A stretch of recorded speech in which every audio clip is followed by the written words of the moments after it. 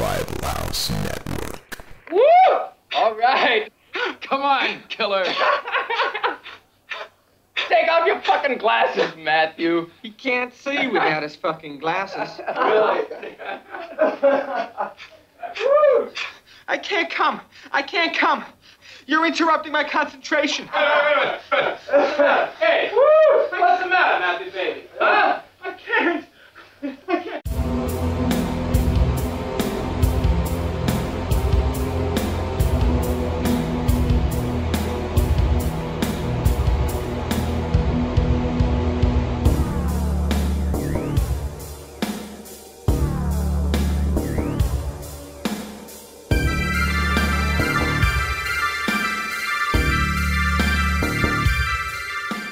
Howdy everybody, welcome to another BTM podcast. We got a commentary for y'all, continuing the fashion of handling requests this month. We're going to be tackling I Spit on Your Grave. I know Zach loves this movie in particular. Yeah. I really wish we could have got River on for this one because this is one of the earliest movies that him and I shared as well, but it's classic. Yeah, here's the thing. See, the thing is, we press record. You do your whole spiel. You introduce me, and then I just followed the routine, right? So I'm trying to. I already tried to do a new voice. The WhatsApp. Yo, this is laid back, Zach. Yo, but I'm just slipping back into the fucking troll. I can't do it. I can't fucking do it. There's nothing I can do. It's taking over. It really is. I mean, if the last commentary that we did with Josh James is any indicator, it took over on that one for sure. And it was kind of it was if the troll version of you was in a bad mood too. Really? You were extra vitriolic, yeah. And Josh was talking about it during the episode, and I know you couldn't really notice it, and I could kind of notice it, but when I listened back to it afterwards, after it was dropped, and I'm like, oh wow, yeah, I fucking see it. It was a little aggressive. Like, I was like, oh, I think you need some edibles or something, man. You need to mellow out. Mellow out, bitch. So we're going to get started with this movie. I couldn't tell you who requested it, but I know it's been requested. And it's a classic we would have wanted to have gotten to anyway eventually. So we'll continue the banter as soon as we get started here in 3, 2, 1, play.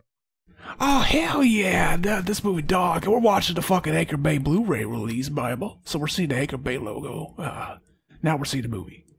So if you didn't got that logo, you just started where I said we're seeing the movie. And this movie, dog, right away we get a fucking shot of New York, baby. Shaky cam, dude. Look at that. All the fucking sleazy fucking moves these guys to the shots in New York. Does this movie predate the Steadicam? Probably. That came out. It was really new whenever they made Halloween, the original. The first movie that utilized it, at least the first bigger movie. Well, it was technically a budgeted movie, but Rocky was the first movie to use the Steadicam, like when he's running across the bridge, and it's following him. Yeah, and they popularized it. Even if it was out here, they were just like, we don't fucking care. We want it to look organic. It was probably extremely expensive technology, too. Yeah. So yeah, I was hoping I got the chance to listen to the Joe Bob Briggs commentary of this. I have it on my iPod, just to freshen up before we did this, so I can mention some of the same stuff he does, so we can render his commentary, obsolete, because we always got to try to outdo the Joe Bob. Well, does he have a commentary, podcast? No, he did it on the Blu-ray, baby. Gotcha. You had it ripped, I see. That's dog. And actually, Riverman and we listened to that one time. And like I said, it was, because it was on the original DVD too, right? It had to have been, because we listened to it. Okay. He also did one for fucking, there was one, I forgot what the title was, and he also did one for a fucking Samurai Cop. On a Blu-ray release of that, which I can't find. That's pretty cool. That'd be dog. I didn't tell you, man. So as of this recording, I don't know. We're kind of ahead of the game right now in our recording. I couldn't tell you what the date is that this one's going to drop. I think we're a couple deep. Yeah, how's everybody liking that new Resident Evil 2 game? That's fun, isn't it? It's out now. We're playing it. Hey, which by the way, I heard you couldn't get a hand on the deluxe edition, or what were you seeking? Yeah, I can't fucking get it because Are you just wanting the steel book or what? I just want the deluxe edition because I can't get I don't get paid till Friday, and by then it'll be too late to get it and have it when it releases. So I'll just have to go to get fucking the standard edition at Walmart. But I'm confused because I went on the Best Buy website when you said that they were out and they had them. I'm lost. Yeah, I could get it online, but it wouldn't. They don't have any at the store. I'd have to buy it online and have it shipped to my house, and I don't have the money yet. Oh, but Best Buy's pretty good about having your shit to you that day on release day. Yeah, but I don't got the money to buy it right now. So I get paid Friday or Thursday. Well, if you want me to get it and you can spot you, I'll totally do that. Oh, you can spot me, bro? I would spot you, man, so you can have it. I mean, it's up to you. Oh, spot me, bro. Let me know. I'm down. Okay. You're not gonna let that fucking dumbbell fall on my chest. You're there to spot me. Okay. And do you want me to, seriously? Hell yeah, if you can. Because I can get you the discount too, obviously. Yeah, I'll have the buddy fucking Thursday. Yeah. Yeah, no problem. I'll do it. Remind me after we're done recording this, and I'll hook it up. So. All right. Cool. Dog. But that game's already out, so people are wondering what the bit we just did was. We're just joking. That game's already out. We've been playing it. Yeah, no, seriously though, we're a couple deep though. We're trying to get a couple deep and stay a couple deep because we're trying to prep for the whole Patreon thing. And I know we've talked about that and teased that and stuff. As of this recording, I mean, so hopefully, to hold myself accountable here, I'll sound like a big asshole if it's not. But Zach, we need to record our little pitch and sort of put it in the post edit on maybe this podcast. And since we're a couple deep, like I said, that gives us a week or so to really do that. Yeah. So hopefully, if I'm not a fucking piece of shit, you heard the spiel at the top of the hour on this podcast. But if he didn't, he's a fucking piece of shit. Basically, is what he just said. That's exactly what I'm saying. So regardless, it's underway, and we're trying to get ahead of the game here, man, because we really want to get organized with the content. We want to be able to, like I said, push out more of this content, especially for the Patreon stuff. So we want to be able to have a tight grasp on it. So. Yeah. So we just saw the fucking the fucking assholes in this movie, the guys that end up fucking raping the fucking main character. This movie, fun fact, this has a lot in common with fucking Friday the 13th Part 2, because a lot of the fucking locations they shot at same. Looks like it. Yeah. The diner that they go in later was in the movie. I think, so yeah, was that the diner at the beginning of Part 2 where they get towed and he starts chasing the guy, maybe? I read that. I didn't get a chance to watch both movies back to back. I'm not sure, but Mac and Zach Save the World fame shared us a meme that had Quasimodo from the Disney Hunchback with the Jason mask, and it was funny because he does look like... For Part 3, yeah. Oh, I guess Quasimodo had hair. I guess you're right. I guess it was... I was thinking it was the Part 2 Jason. It was Part 3 when he lifts his mask up and shows the one chick. And she goes, "You can't be alive!" It's pretty dog. Hey, speaking about all that, getting ahead of the game with the content and stuff, like I said, I'm not even going to pretend I know what day this is dropping, but as of the recording, 2 days ago, I finally recorded a new Deep End. So hell yeah. That's more than likely up right now. And that one, I had Josh James on with me, and that was a huge one. It's a big one. I hope it sounds okay, but audio quality wise, but it's a really good episode, really good conversation, super, super heavy topic too. And it was good to shift gears a little bit and do that. And after, Zach, I didn't tell you about this. After we were done wrapping that, Josh James was feeling like on a roll, and he was like, "Hey man, I know this is coming out of nowhere and it's kind of late, but would you be up to record an R-rated?" And I said, well, first of all, I'd feel like a dick if he just recorded mine. And I'm like, no. And I said, okay, well, you want me to... See, Josh James is a fucking genius. That's how he gets you. Well, he did a good job. And I was like, okay, you want me to grab Zach? He's like, actually, I've never done one with just you. And I want to, we should try that dynamic. And I'm like, I guess not. And so me and him just did a solo, or just me and him together. We did that shitty bird shit box movie. Oh, you didn't like it? It was just kind of there. I mean, it was exactly what I thought it was going to be. It was an amalgam of these other movies I've seen before, which isn't necessarily a bad thing, but it was, you could tell it was, hey, some studio execs like A Quiet Place did well. We're sitting on this script. To me, it seemed like a fucking zombie apocalypse movie done right, but without the shitty zombies, because I'm fucking tired of zombies at this point. It had elements of like The Walking Dead. That stuff kind of reminded me of that, with a small group and it being the... Oh, here's everybody's favorite retard. Yeah. I love this character. I would suck his dick. Oh, he kind of also looks like that Have You Dreamed of This Guy meme. Yeah. I don't think they don't know who that is. Yeah, there was a popular meme a couple years ago where it's like, have you dreamed this man? And I heard it's a hoax now, but apparently it was this, oh yeah, a bunch of people described this same guy. Is he the real life Freddy Krueger? And he was just like this generic white fucking dude with like balding hair and like thick eyebrows and a doofy looking smile. And yeah, this we should have a t-shirt for Revival House that says, have you dreamed of this man? We just put his face on it. He looks like Steve Burns from Blue's Clues. That guy's donk. Yeah. But what was I saying before?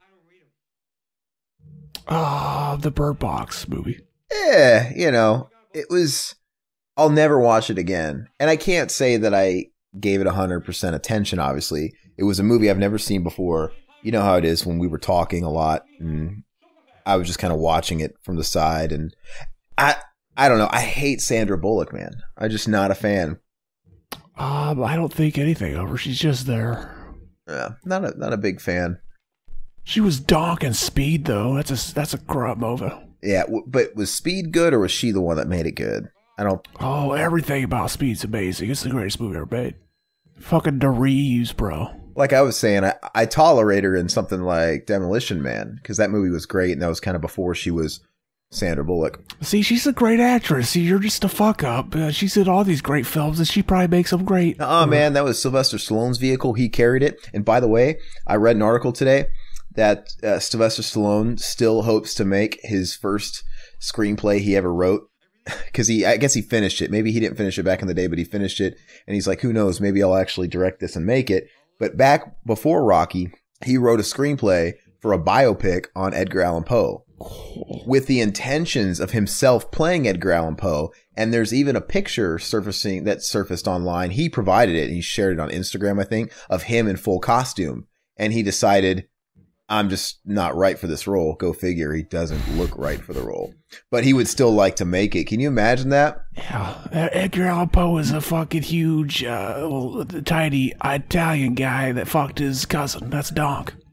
Yo, Lenore, we did it. Yo, it's Edgar Allan here. What's going on? Do I fight the Raven? No, huh? No! You know, quote the Raven, nevermore. Now we're seeing the bonding. They're donk. See, these are the guys you want to hang out with. Now, you know more about this stuff than me. Is this the original rape revenge movie, or is this just the one that popularized it? It's not the original. It's one of the most notorious. I think because of that fucking the title was great. The fucking poster was great. By the way, let me read that. That's a fun fact. Let me read the tagline of this movie.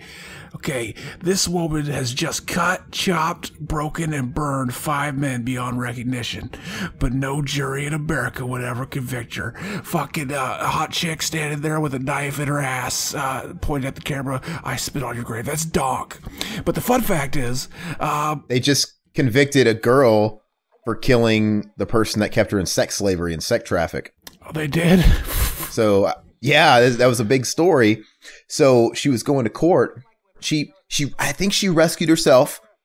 Obviously got herself out of a bad situation. She was stuck in sex trafficking, and she actually rose above and killed her abuser and the person that was controlling the trafficking and distributing her, basically. Was it like Thriller? They call her One Eye, where he's keeping her on heroin to control her and shit. but they actually were trying her. But actually, you know what's funny is I think they did do her some justice. There was a big outcry about it. And I think the judge listened. So she did get some kind of punishment, but it wasn't nearly as bad as it would be in a normal situation. I'd have to look it up though, but it's still kind of fucked up, you know, that she has to pay some kind of price. That is weird. You'd think they would grant just leniency on her completely as like an isolated incident. But you know how the law works. It's like, well, we gotta have some kind of thing set here. I mean, it's the law. The whole thing will tilt and blah. If we treat you like, I don't know, it's stupid. It's not even really that. Like, you're justified in defending yourself, aren't you? They're being fuckboys, I think. I don't know. I don't remember her name, so it's going to be hard to actually look up the article, but it was, I want to say she's doing some kind of very minimal time, minimal security, and she'll have like fucking parole for a while, or probation for a while, and the whole deal. I don't know, but it sucks. Yeah, well, I was leading up to telling you the fun fact about that tagline. The fun fact is, she never chops or burns anybody, and there's only 4 men and not 5. So they lied on the fucking poster, but it's a dang ass poster. I was just trying to prove it wrong that no jury would convict her. I'm like, they do sometimes. By that scene, they were fucking hanging out, bonding and shit. The retard shows up and he's like, "Hey, she showed me her tits," and they're like, "Holy shit, she showed her tits." Now they're fucking. They gotta go try to fucking see her tits. So it's all the retards' fault. See, this movie, fucking putting the plight on the retards. See, not enough people stand up for the retards. And she kills the retard. That's fun. That's kind of a spoiler. But will she kill? That's a big thing. People watch it for the first time probably like, oh, will she kill the retard? Does he know what he did? He's retarded. He don't know what he do, But she does. She kills. She shows no sympathy. No mercy. She's donk. Ooh, I'm reading this other story, man. Last year, this woman named Centoya Brown, sex tracking victim. She's young too. She must serve 51 years before release, court says. Ooh. Now, there's got to be more to this story than the other one. This one says Brown, who was allegedly forced into prostitution, is serving a life prison sentence for killing a man she allegedly thought was going to shoot her. Let me see here. This is interesting. Brown was 16 years old in 2004 when she killed real estate agent Johnny Allen, 43. At the time, Brown had run away from home. She wasn't even an adult. Why are you trying her as an adult? Let me see. Brown had run away from home and was living with her 24-year-old boyfriend, a pimp known as Cutthroat with a K. That's how I spell it. Cutthroat. Oh. He's gangster. He must be scary. He probably looks like Birdman, the rapper, who raped her and forced her into prostitution. Let's see. So, what do you think about people trying kids as adults? What's the point of that? Like, why even have the rule if you're going to break it? It is interesting. It just shows that they handle certain things on a case-by-case. I guess it depends on how much intent there was and how things were calculated. You know what I'm saying? Like, if things were calculated to a point where it's like, well, a kid could not calculate that. Somebody who was very much an adult. And I think there's a level of heinousness where they kind of throw that out, too. Let me see. But a kid did calculate it, so you can't say a kid can't. Let's see what this says. According to court documents, Allen solicited Brown for sex, then brought her back to his home and showed her his guns. Later in bed, Brown said... Does that mean literal guns or his muscles? In the case of this article, it means literal weapons. Later in bed, I'm sure he showed her the other type before. He doesn't have to impress her, man. He paid cash. Later in bed, Brown said she thought Allen was reaching for his gun to shoot her, so she grabbed a handgun from her purse and shot him first. Let's see. Then Brown removed money from Allen's wallet, took his gun, and drove his truck to a Walmart. Yeah, I probably should have done that. This looks a little sus. Yeah, this is not going in her favor. Brown was tried as an adult, convicted of first-degree murder, felony murder, and especially aggravated robbery, and was sentenced to life in prison for Allen's death in 2006. She was also diagnosed with fetal alcohol syndrome in 2012. Ugh. That's weird. Pedophiles don't even get sentenced to life in prison. And that's fucked up too, man. So I don't know if we told this story in the podcast, but did I tell you the story about the guy that Riverman and I went to high school with and middle school with and all that? I don't know. Okay. So this kid that we went to school with, he was actually my best friend in the 7th grade. Then school got really complicated and they end up switching you to different teams and you end up going whole years without seeing people and whatever, you drift apart. But anyway, this was the nicest guy you'd ever meet. Even up until, I was visiting Riverman, I think all the way up until just 7-8 years ago. I'd see him every time I'd go to town where River lives. We'd go to a show or something. We'd always see him at the shows, the rock concerts and stuff. And he was always nice. We weren't really close anymore, but I had him on social media. And if I saw him around at a gig when I visited, we'd always chat for a few and stuff. And he was nice, but super, super friendly guy. And the last person you'd suspect of anything horrible. He touches kids. Well, baby toucher. So he's a diaper sniper. Listen, 2 years ago, it came out on the news that he was busted for owning and distributing child pornography and all that stuff. And heinous. There's a whole bunch of charges that come with that. It's not just possession. It's also contributing to the exploitation of a minor. They tack that on there too. And I don't know what distributing really entails. Sending it to people, probably. Well, if it's on a file sharing site, does that count? But it sounds like he was seriously trafficking and assisting, because from what I understand, all those people are involved in a network where they do trade, like they're fucking baseball cards or something, But he had thousands upon thousands upon thousands of videos, images, and the whole 9 yards, man. And he was just part of this network.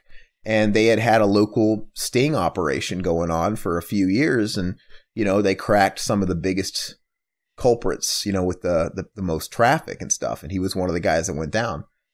And looking at his mugshot, I ought to send it to you in a chat right now. He's just got we can make it the thumbnail of this episode. No. He's got no rights anymore. He's a prisoner. Yeah, we wouldn't do that. But no, what's funny though is, how much, granted, he wasn't charged with actually physically touching any kid. But you know what? To me, it's just as bad, because you are literally contributing to that, right? By sharing those images and stuff like that, you're contributing to that horrible fucking breeding poisonous society. So even if you didn't actually touch anybody yourself, it doesn't mean that he didn't or he wouldn't have. But by him participating in the sharing of all that stuff, he's just fueling somebody else's desires that'll eventually will touch a kid, right? Or do something horrible to a kid. It's all connected. But I'm going to send you a picture of him right now. But I don't know. It kind of makes me want to be a photographer sometimes, because I look at the looks in people's faces in the moments of certain times in their lives. And you just like, man, what is this person thinking? You try and read their face. Look at this guy's mugshot. He's got this look in his face of, wow, I fucked myself up for life. Yeah. But so look at him, because he really was the nicest guy in the world. He was, me and him, we grew up playing guitar and stuff. He actually got me into Dire Straits, and we were both into certain rock bands. But did you ever share your guitar? Did he ever play your guitar? What if those same hands that touched your frets touched a child? He never did, but you know what? We were really big into Zelda too. I remember I got Zelda Ocarina of Time, right, on the 64. I thought you meant Zelda 2. That's dog. Zelda 2's dog. Well, no. Zelda Ocarina of Time, and he had already beaten it. And he was an uber fan, and I remember calling him on the phone and him helping me get through the water temple. And he was just guiding me through it. He was just telling me off the top of his head. And yeah, I remember I got fond memories of him helping me out with video games and shit. Let me find it though, because I want you to look at his face. And let's try and decipher what's going on here. So there was that scene where they come by and check her out while she's writing on the hammock. But there was some fucking feminist chick was writing about how this movie is anti-feminist, and like that scene where they come by on the boat, you could tell they're fucking they got a raised mane. It's like a cock, phallic. It's like, no, that's just how boats work. But now that same chick is like, actually, this is a feminist movie. It's funny how they just kind of jump on like, oh, this is terrible, and then they watch it, they're like, never mind. The fun fact, this movie was made because the director, Mayor Zarki, he was driving through, or actually he might have, something. He was like either driving through or walking through the park. And he sees this chick coming, crawling out, and she basically just saw the aftermath of a rape. And he picked her up and tried to help her, like, oh, we gotta take you to the hospital, we gotta call the cops. But they called the cops first, and it was basically he talked about, he did a commentary too, I think, on the DVD, and he was talking about like, oh yeah, the fucking the sheriff or whoever we talked to was pissing me off because like he kept asking her stupid questions. It's like, we need to get her to the hospital, you retard, because she was really hurt and shit. But yeah, he wrote this movie after that just to show how fucked up it was, seeing that, the aftermath of that. Interesting. I sure hope the people that enjoyed our exploitation with the Jungle Cannibal movies also view this video, because those videos did really well for us for some reason. They were they gave us a nice spot, and they're still moving too. I mean, especially, well, they're both doing well, but the first one, it's still doing like, it's doing good. I don't know. It's pretty cool. So basically, you guys are some sleazy motherfuckers. We appreciate it. So hopefully, same audience here. Hey, I just sent you the link of him being convicted, man. Look at the look on his face. Zoom in on it. I won't dox him. I won't say it, even though he's kind of a scumbag. You guys can look it up if you want, but look at the look on his face. It looks like they dragged him out of bed in the middle of the night and his head's spinning still. That he actually got caught, right? Because you got to imagine if you're a normally well-to-do person with a regular life and you have this secret, you go home at night and you have this secret, you probably start feeling pretty confident and kind of almost pretend like you're not doing anything wrong, like, I'll never get caught. I'm this quote unquote good guy 99% of the time. This is just 1% of my life. And it looks like, was that his real name? Yeah, that's his real name. Doesn't it sound like... Sounds like a stage name. Sounds metal as fuck. And he was in metal bands. He was big on the local scene. He was in a band. He was in a band right when this happened. And it's so funny. The band he joined was big in the local scene. I mean, they're never going anywhere because they've never gotten past that, right? In like fucking 10 years, 15 years. But anyway, they scrubbed him from all their websites and shit. It was obviously naturally what you do. But doesn't he have that look in his face? Like, I just got yanked out of bed and I don't know what the fuck's going on, but I do know I fucked my life up. I'm kind of giving a half smirk. I don't know. I don't really see that. He just looks like he's posing for a driver's license photo to me. But I'm saying it looks like it's all happening very fast for him, Yeah. I don't know what the fuck's going on. But his eyes are almost watery, like, oh, I'm a fuck. He doesn't know if he should smile. He doesn't know if he should look phased, but he clearly is. And if you notice, he only got 60 months. Why not just call it 5 years? I don't get it. Why are they making us do math? He got 60 months or 5 years in prison, and then he'll have 5 years of supervised release when he gets out. And of course, he'll have to register as a sex offender. Does 5 years seem like enough to you, man? I mean, I get it. He wasn't convicted of, like I said, physically touching anybody, but I think... Was he involved in taking the pictures? I think that charge would be stated if he was. I think that would probably be a different... let me see. Because that would probably be producing, right? Producing it. Yeah. And I don't think, because that would be very horrible, but this isn't too much different than to me, right? You're still feeding into the whole circle of all that shit going. All you're doing is supporting somebody that is taking the pictures. That's all you're doing. Yeah. And then you're just supporting the people's appetites who want to go kidnap a kid or abuse a kid and do that stuff. And God knows they're not just stopping at taking pictures. They're actually doing shit to those kids. So it's fucking horrible. But anyway, 5 years. And yet we have certain crimes. Don't we have people that are still fucking rotting in prison from old marijuana charges like 20 years ago? It just blows me away. We have fucking just dipped our toe in the beginning of the longest fucking, one of the longest fucking rape scenes ever filmed. 25 minutes long, roughly. And it's people talk about like apparently Ebert Roper were like, oh, this movie is fucking terrible. It puts you in the fucking mindset of the men. It's told from their perspective. And you're supposed to be fucking egging them on it. It's like, what the fuck movie did you watch? Yeah, no, I mean it totally turns around, and it's her fucking movie. Yeah. Like, she, like, with the exception of, like, 2 scenes, you're always seeing her on screen. So how would it be told through their point of view? Those guys didn't know movies. I mean, their opinion was always so far up their ass. Yeah, they're full of shit. Here's a fun fact. Do you ever look up fucking, what's his name? The one that got the jaw cancer? That's Ebert, yeah. Yeah, Ebert. You ever look up his original fucking review of Alien?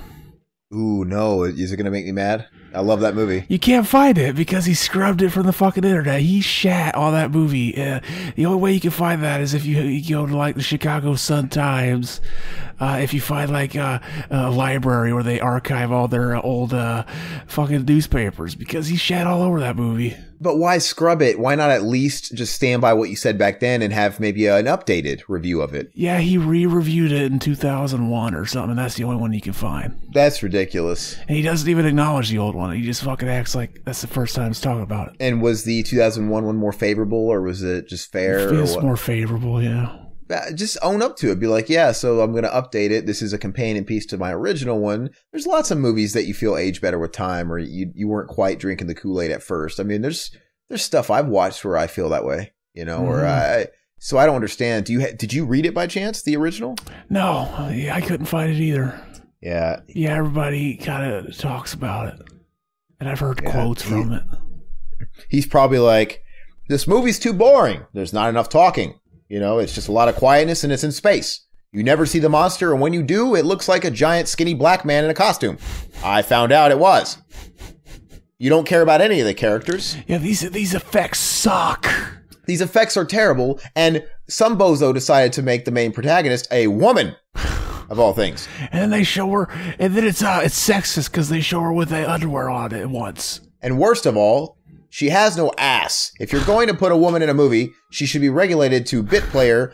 She should be doing some kind of lovemaking, like a Bond girl.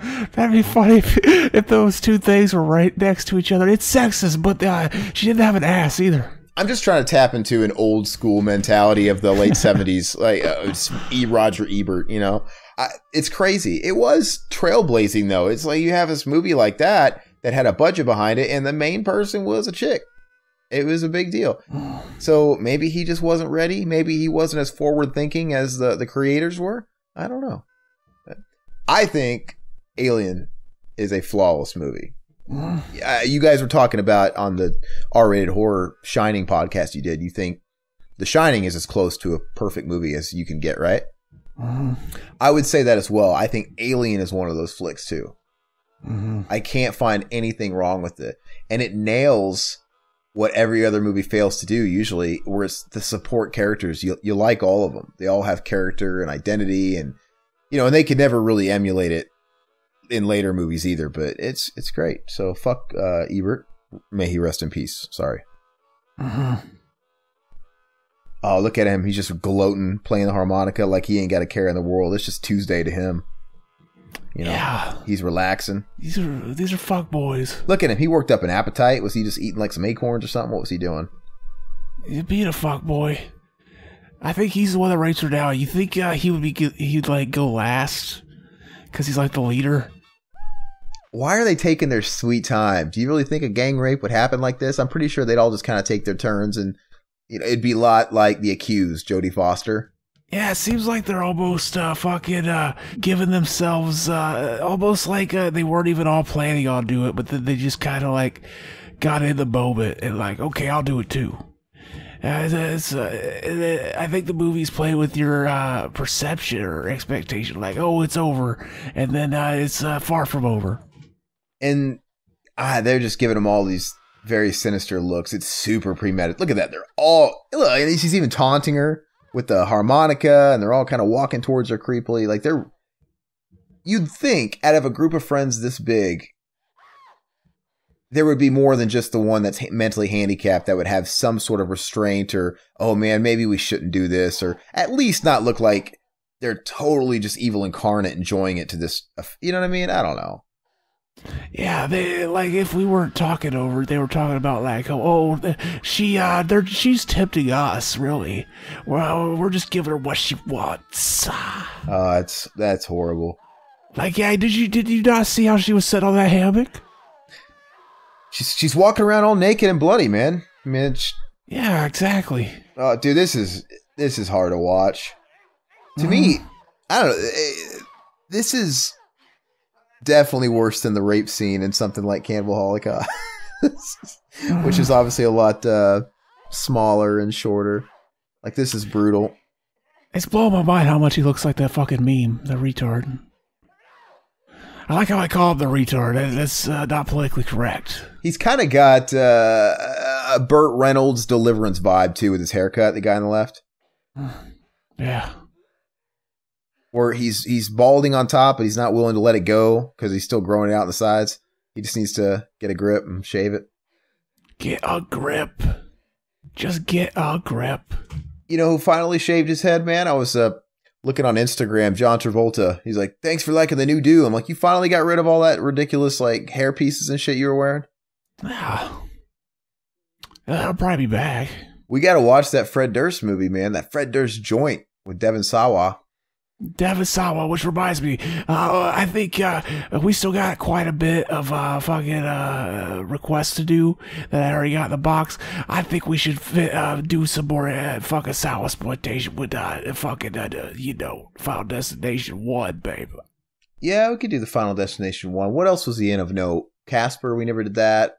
What's funny is Casper. He did an interview recently where somebody was talking about Eminem and him being in the Stan video and stuff. And he was talking about, do you get approached by fans, from the 90s and shit?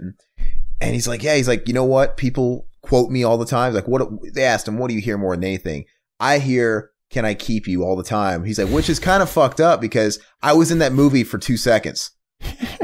I didn't play Casper during the movie, his voice. I just showed up at the very fucking end.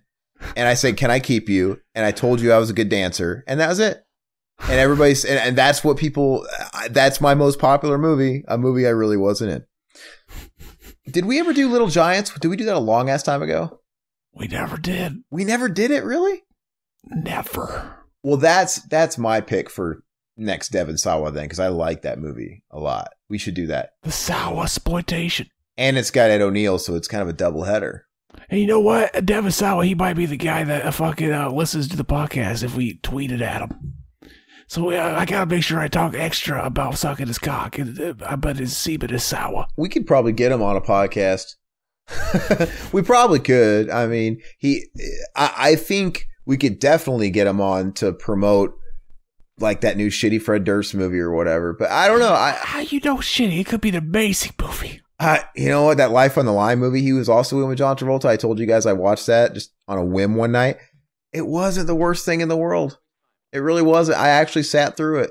Would you risk life and limb to see that movie? Life on the Line, you mean? Yeah, my bad.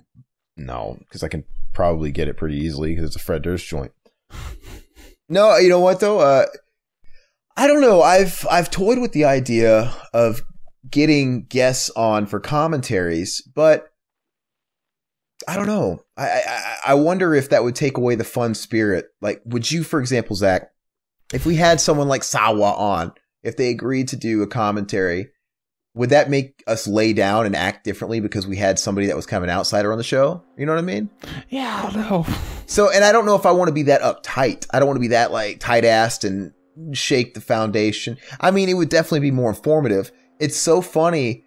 I'm not going to say it because he didn't actually announce it. I don't even know if it's going to happen, but Never mind. I'll tell you after the podcast. But let's just say I've kicked around these ideas before, and I'm like, I just don't. We could totally do it. I just don't know if it would. I think it might wreck. See, I think that'd be the hardest thing to get them to agree to do is to watch the movie, because usually they're like, oh, a time crunch. Yeah, I'll give you an interview for like 20 minutes. No, we want to watch the movie with you. So I already got the fucking movie, kid. What's funny is, let's say they could hang out. It's not that hard. Certain actors will give you an hour and a half. Especially if they're genre guys, in their smaller time, of course. And then we'll have to ask him, like, hey, Devin Sawa, can you download Audacity and record your side of the phone call and send it to us? No, so we would obviously have to not do that unless they're super cool. Sometimes those guys legit use Skype. If they're at home, a lot of them will do that anyway. But if they call on a phone, they call on a phone. But what's funny is it actually works for our podcast because they don't have to watch the movie with us. Because we're kind of just a podcast format. We could literally be watching the movie and we could be driving the conversation and just be talking to them. We don't even necessarily have to. It'd be great if they were watching it too. Can you imagine if we had Devin Sawa on and he's like, oh shit, I think you guys are 5 seconds ahead of me now. Can we stop doing that resyncing shit? Yeah, we'll just not go with it, Devin Sawa. Well, we'd have to call him Devin Sawa every time. But another idea would be, let's say we had an opportunity and we only did get like 15, 20 minutes with somebody. Well, what we could do is we could do like a pre-podcast and put it on the front of the commentary we're doing that's honoring the person we had on. You know what I mean? And we could sort of do a little interview and we could ask them about the movie that we were going to record later. Yeah. So there's things that we could do. And who knows? Maybe I just hit it on the head. Maybe that's how we blend the two, right? That way we can still say the off-color shit we say during the actual broadcast presentation, right? The meat. But we have something. I don't know. I just don't know how to attack it yet. And another thing too is I don't want to do something and then stop doing it. If we can do it, I want it to be something we can do consistently, and we need to figure it out. So, but who knows? We'll see. We could get someone like Camille Keaton, right? Well, she's kind of old. I don't know if she'd be like on the phone. She's currently doing the fucking official sequel to this movie. Really? Marizarki is making originally it was just going to be called Deja Vu, and it was going to be basically, from what I'm seeing, her in a therapist's office reliving the memories. I don't know. Basically, from what I was seeing, it was going to be a direct sequel to this one, and serve as a sequel to the remake series 2. For now, I'm seeing it's going to be a sequel to the original, and it's the original director and writer and original actress. So the plot has to differ a lot then, 'cause she's much older. I mean, and the victims are dead, obviously, or the people that attacked her are dead. Yeah, if I had to guess, I could look up the plot right now. I'm sure maybe like her daughter or something. Yeah, what's the angle, man? Look it up. That's interesting. I wonder how they'd approach that. I'll look it up. See, you thought it was all fucking over, and the movie just drags it on. It's relentless. It don't give no fucks. I think this is where the retard does it. And then he goes, I can't come. I can't come.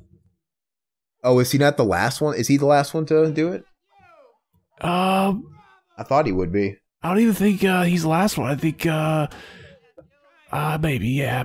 That's actually the hardest one to watch because he's the only one that's showing a little bit of restraint and, this, like this can't be right. I get it. He's not always in his right mind. But the fact that he actually goes through with it. Well, he's a retard. You could just get him to do whatever you want. Well, he's kind of influenced where you could tell there's... That was terrible. See, I was going to go into a joke about how, like, yeah, when I was a kid, at school, I used to make all the retards get all my shit for me to carry my books. See, that's too mean-spirited of Zach to even go there. The fucking podcast, Zach can't do that. You know what? I just did, though, so it's okay. But you know what I mean? I think the goal of his character, the aim for his character is he's kind of in the middle, right? He is easily influenced. He would never want to do that. You can kind of see he feels a little bit of sympathy. But at the same time, he also wants to impress the people he's with. I don't know. Look, and all it took was a little bit of liquid courage, and he started looking at her with fucking the devil's eyes. You see that? Yeah. Okay, I'm seeing it. Let me see here. Directed by creator, original, treat to the vast loyal fan base. I Spit on Your Grave, Deja Vu, picks up with Jennifer Hills, Camille Keaton as a best-selling author of a book that recounts her rape ordeal and the controversial trial in which she was acquitted of mercilessly killing 4 assailants. Jennifer Hills is now living in New York City with her famous supermodel daughter. Hey, I caused it.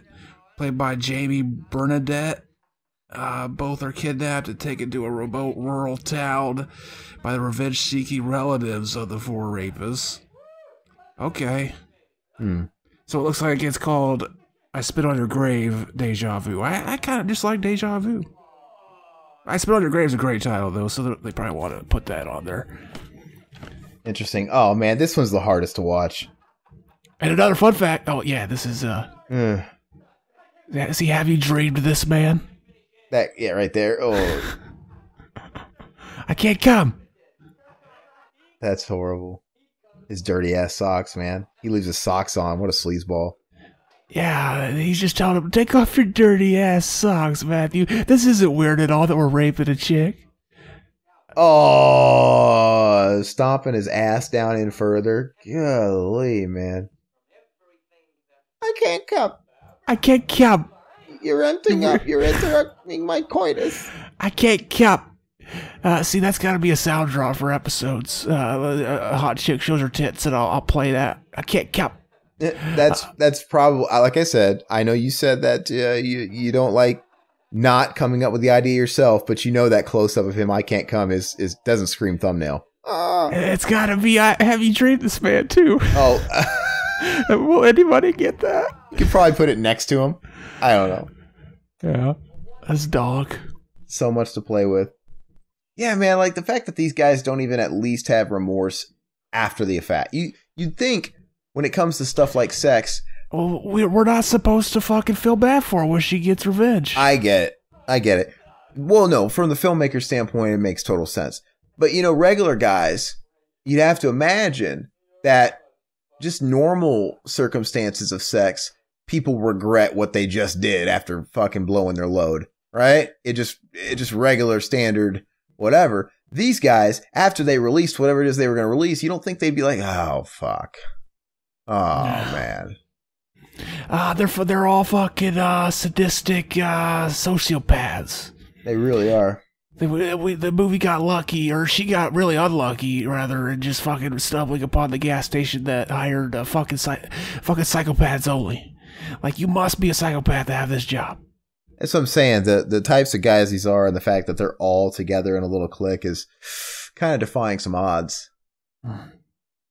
What'd you think of the remake of this movie? One of the better remakes.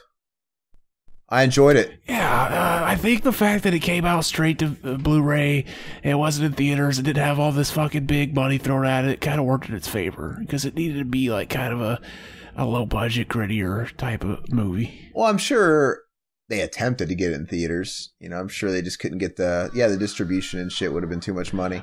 See, I don't even think they fucking bothered getting the movie rated. I think they let it come out unrated because it wasn't going to theaters. I also like the sequel to it. See, I thought the second one was, I don't know, maybe I wasn't in the right mood when I watched the second one. I thought it was just kind of too much, like, oh, the same old. But I thought the third one is arguably the worst of the series. But I fucking enjoyed it because it was so over the top. I didn't even know there was a third one of the remakes. The third one sequel. Yeah, there's a scene where she bites off a guy's cock, and it's amazing. Isn't part 2 the one where it's a shotgun blast sodomy?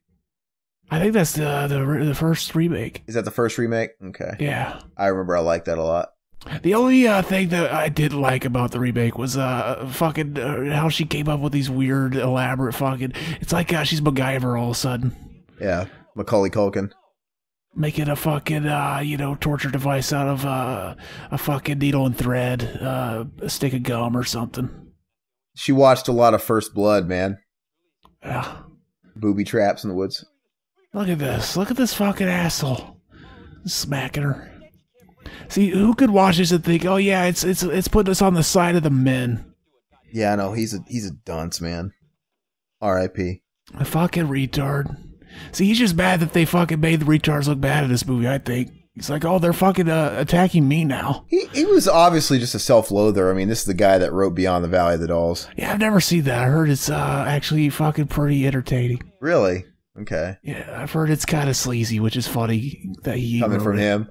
Yeah, a guy that notoriously shit-bagged on sleazy movies. Craziness. Well, it's different what I do. I don't mean anything, but I'm just it's the fucking characters. Yeah, I got you, man. I feel you. See, this is a great fucking question Joe Bob brings up here. Why would they trust the retarded guy to go in there and kill her? Okay, so yeah, they obviously want to pin it on him.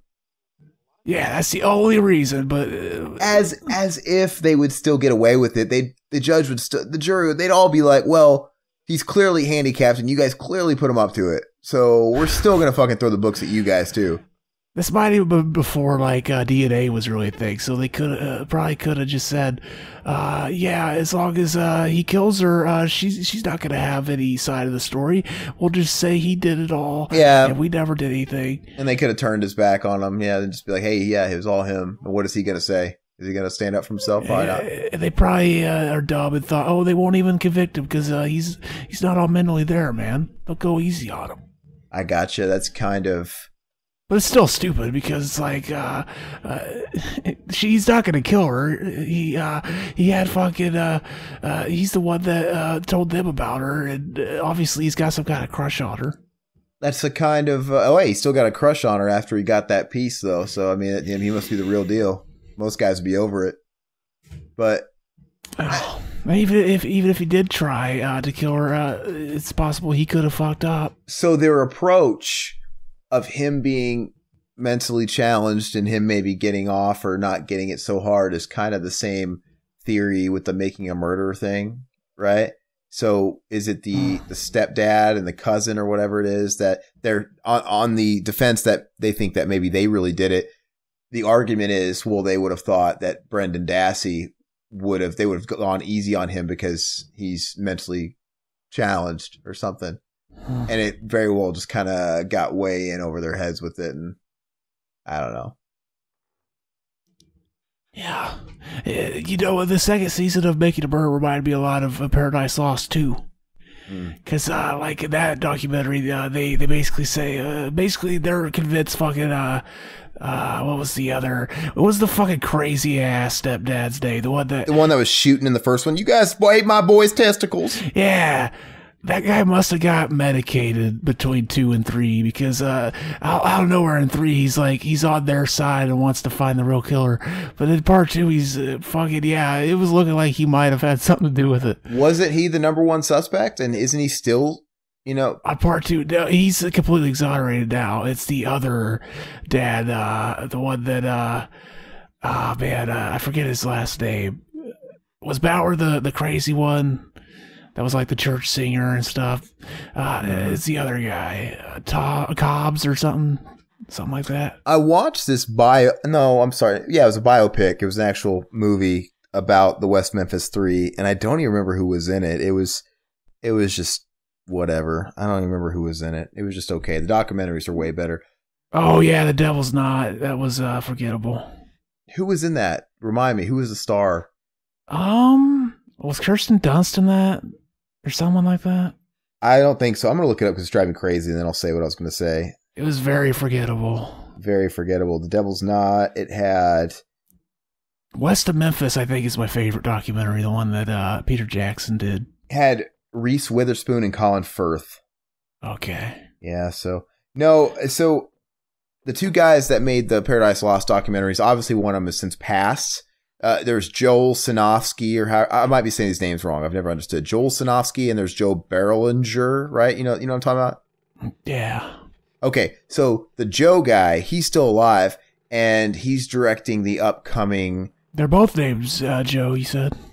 Joel. I said Joel. Oh, okay. I think it's Joe and Joel, I think. All right. But anyway, the Joe, he's still alive, and he directed the upcoming Zac Efron Ted Bundy movie. Oh yeah, biopic, whatever. Which I think is hitting the film festivals and shit. It's getting premiered like in the next week or two.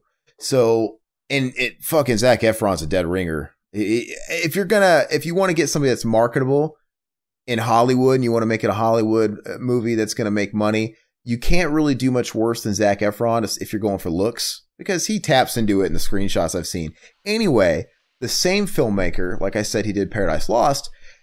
This Thursday, well, if you guys are listening to this, it's already on Netflix. They're dropping, I'm guessing to help promote the upcoming biopic, a Netflix docuseries, The Ted Bundy Tapes, directed by Joe whatever his name is.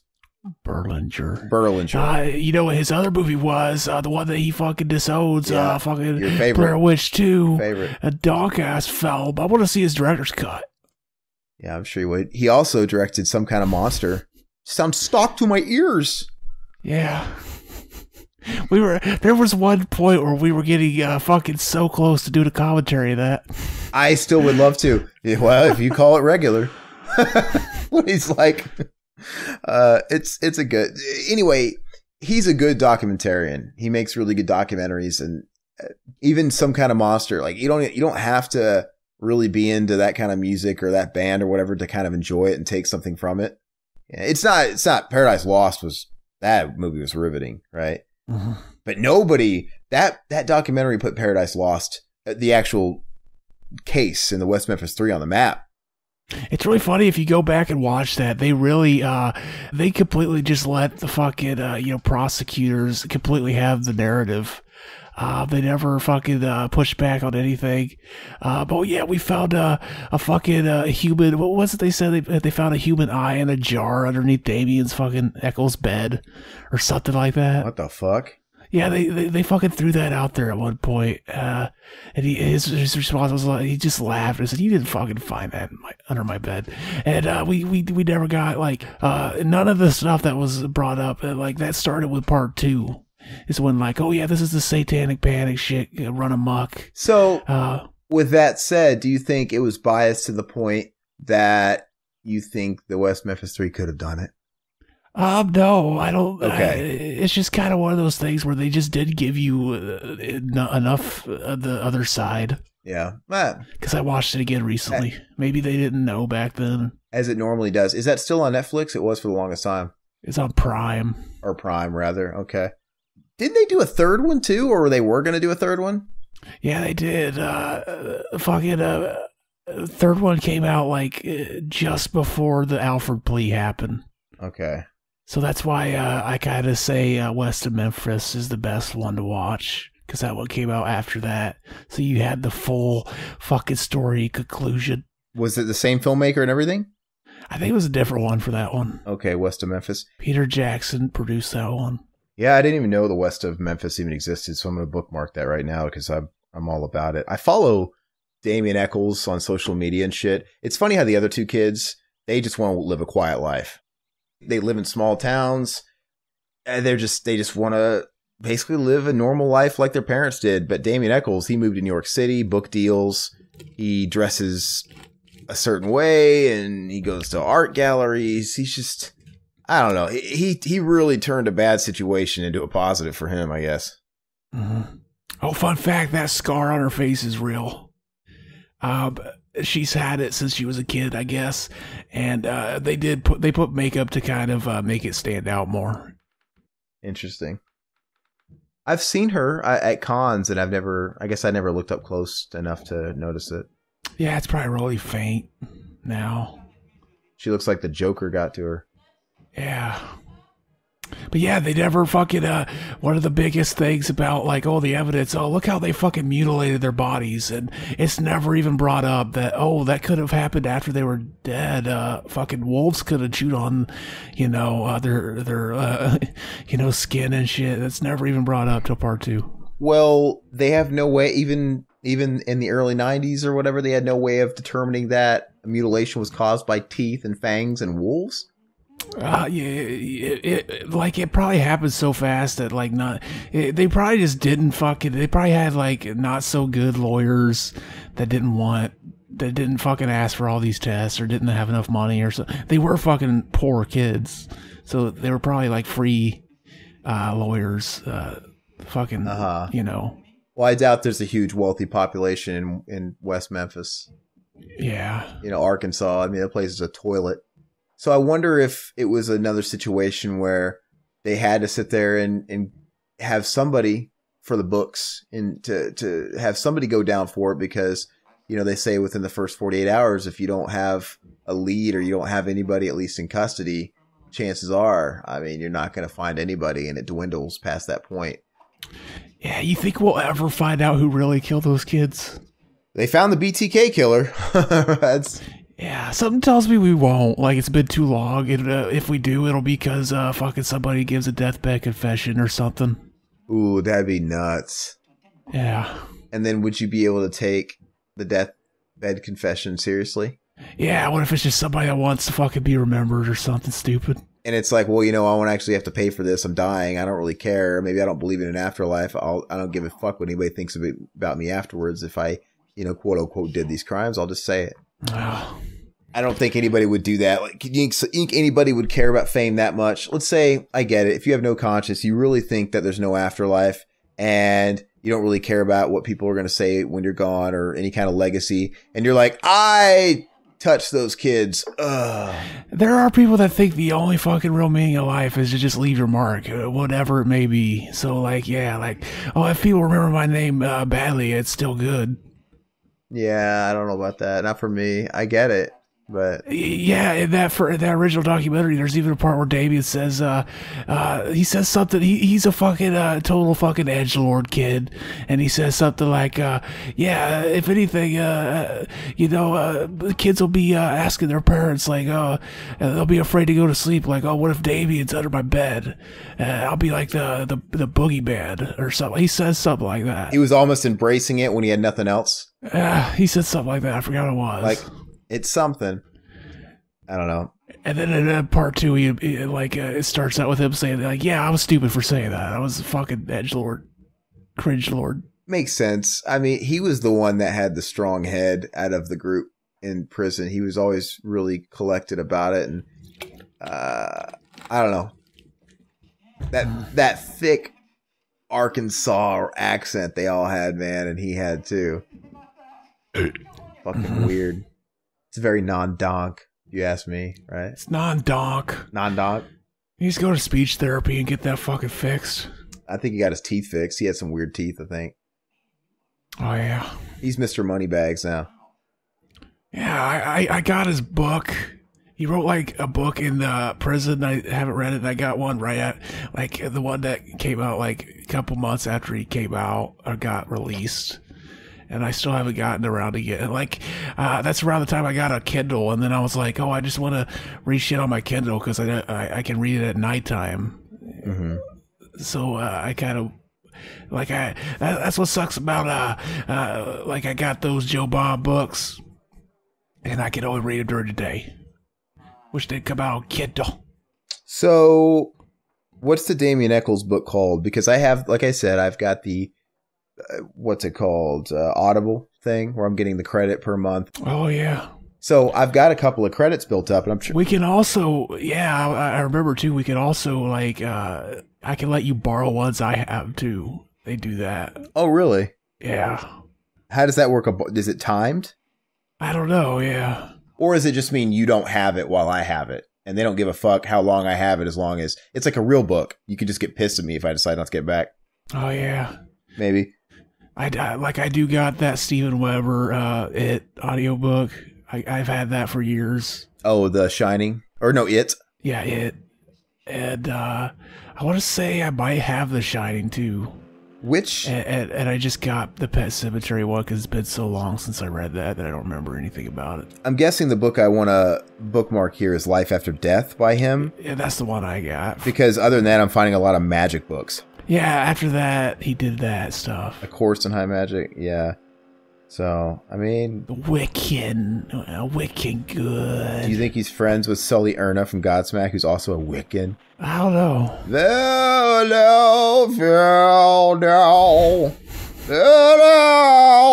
That reminds me, like, I watched the Sabrina show. Oh, yeah? I didn't. And yeah, people, I thought, like, I got through it. I was like, you know what? It's just whatever. I was hoping it would like fill the void that fucking Buffy the Vampire Slayer when it ended. Like, I liked that show. You could call me core. I embrace my inner core. But yeah, I was like, oh, I hope it's like Buffy. It didn't reach that level.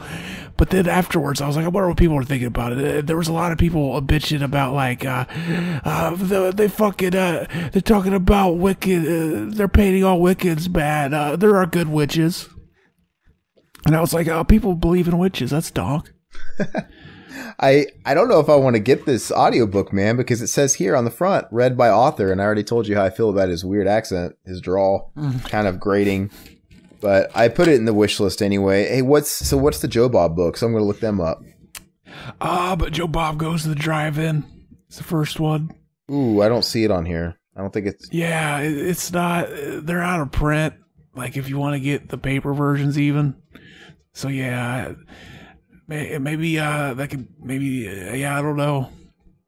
There's none like electronic versions either for Kindle. Is there anything that you would recommend? I possibly play with the notion of getting as far as it. That would be a good audiobook too. Maybe just the book itself, but also who reads it, entertaining. Is there something you recommend? Most of the ones I get are just like a bunch of like nonfiction ones. Like I got The Better Angels of Our Nature. You ever hear of that book? No. I'm looking it up now. About like crime, about how, oh yeah, it's fucking crazy, but like, oh, we're living in the most peaceful time in the history of the world. Like I got that one. Looking at it now, is it really not boring? I like it. Okay. I liked it. It's fucking a lot of fucking information in there. Okay. It's like a phone book. That's what I'm scared of. I don't want something I have to fucking really have to absorb. This is the kind of, because when it comes to these, man, I'm probably going to listen to them on commutes and drives and pieces, and it's probably not going to be every day. I don't want it to be something like that where I'm going to fucking forget all these little things. There's a lot of horror books I never read, so I don't know if there's any like good stories. It's tempting to listen to The Shining, but I don't know if The Shining the book is really going to be better than the movie, because they seem like different animals. Yeah, I want to say I have the audiobook of The Shining. I was thinking about getting Dr. Sleep.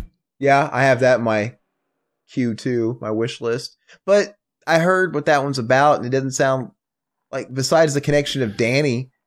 Yeah, that's the only reason I would even check it out is because it's... But it sounds like, other than that, that's where the fucking comparisons and the connections stop. Yeah. It like it could have been anybody else but Danny Torrance in that. It sounds awfully shoehorned in there. I don't know. Oh, check this out. This music you're hearing is the only music in the whole movie. Church music? Yeah. Powerful. The only fucking music. He wanted no music. This isn't a fucking movie. You're watching a real fucking crime unfold. Is she praying to God to give her strength in doing what she's about to do, or forgiveness? Yeah, that's the dank shit. That they don't specify. So you can take it however you want. What did she say? She said like something generic, like "give me strength." Something like that, yeah. Gotcha.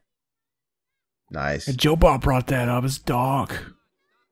It's nice. She's wearing all black too. That's how you know she means fucking business. If only all rape victims could have this mentality. Like, she bounces back that quick, where she's like, okay, I'm going to tear some ass. Yeah, it's not that easy in real life. There's a whole grieving process that gets in the way of that shit. Well, there's a reason why the majority of rapes go unreported. Yeah. And even if they do, you have to go get a rape kit done right away before you shower. But you have to understand, if somebody's getting raped, man, the first thing they want to do is get clean, right? They probably feel horrible. They feel dirty, and they just want to get in the shower, and they just want to fucking, it's so hard. The expectations that are put on rape victims to abide by in order to take somebody down are just ridiculous. And it sucks. It's unfortunate. Yeah, you can see the scar, how it probably looks real life. Dude, yeah, I saw it.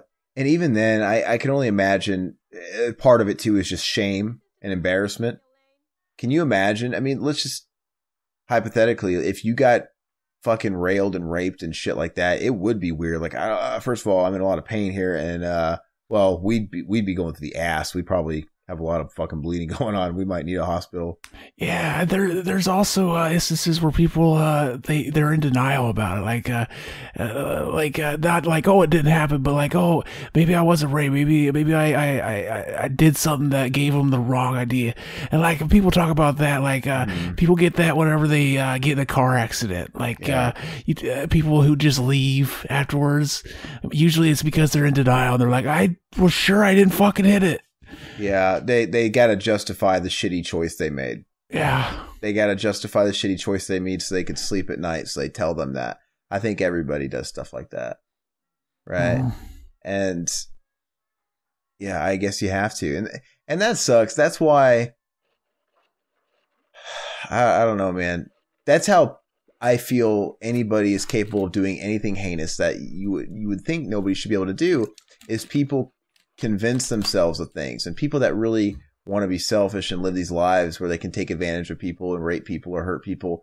I think they literally get to a point where they're desensitized, where they just shut off their moral compass, right? Or they tell themselves certain things like that so they can get by. And I think they do it so much to where eventually, like I said, it's just kind of permanently shut off. I don't know. It's the only thing I can explain. But yeah, that's brutal, man. The car wreck thing, I would feel terrible. You know, I'd be up early in the morning, 9 o'clock news, checking it like crazy. Like, oh my God, did they die? Did they die? Yeah. I don't know. It's horrible. But no, I mean, so let's say if you got raped or whatever, Zach, I mean, let's just assume you could you weren't that badly hurt. Because I think as a guy, you might be fucking extra damaged. I don't know. I'm not trying to minimize the damage of a violent rape on a female, but you would be pretty humiliated, right? You'd be pretty humiliated. And I could see you not working up the courage to say something in the time you would have to say something. I fucking don't know. But, and you just want to forget it, probably. I want to forget about it. Yeah. Dude, it'd be tough to forget about it when your ass is fucking hurting for like a month.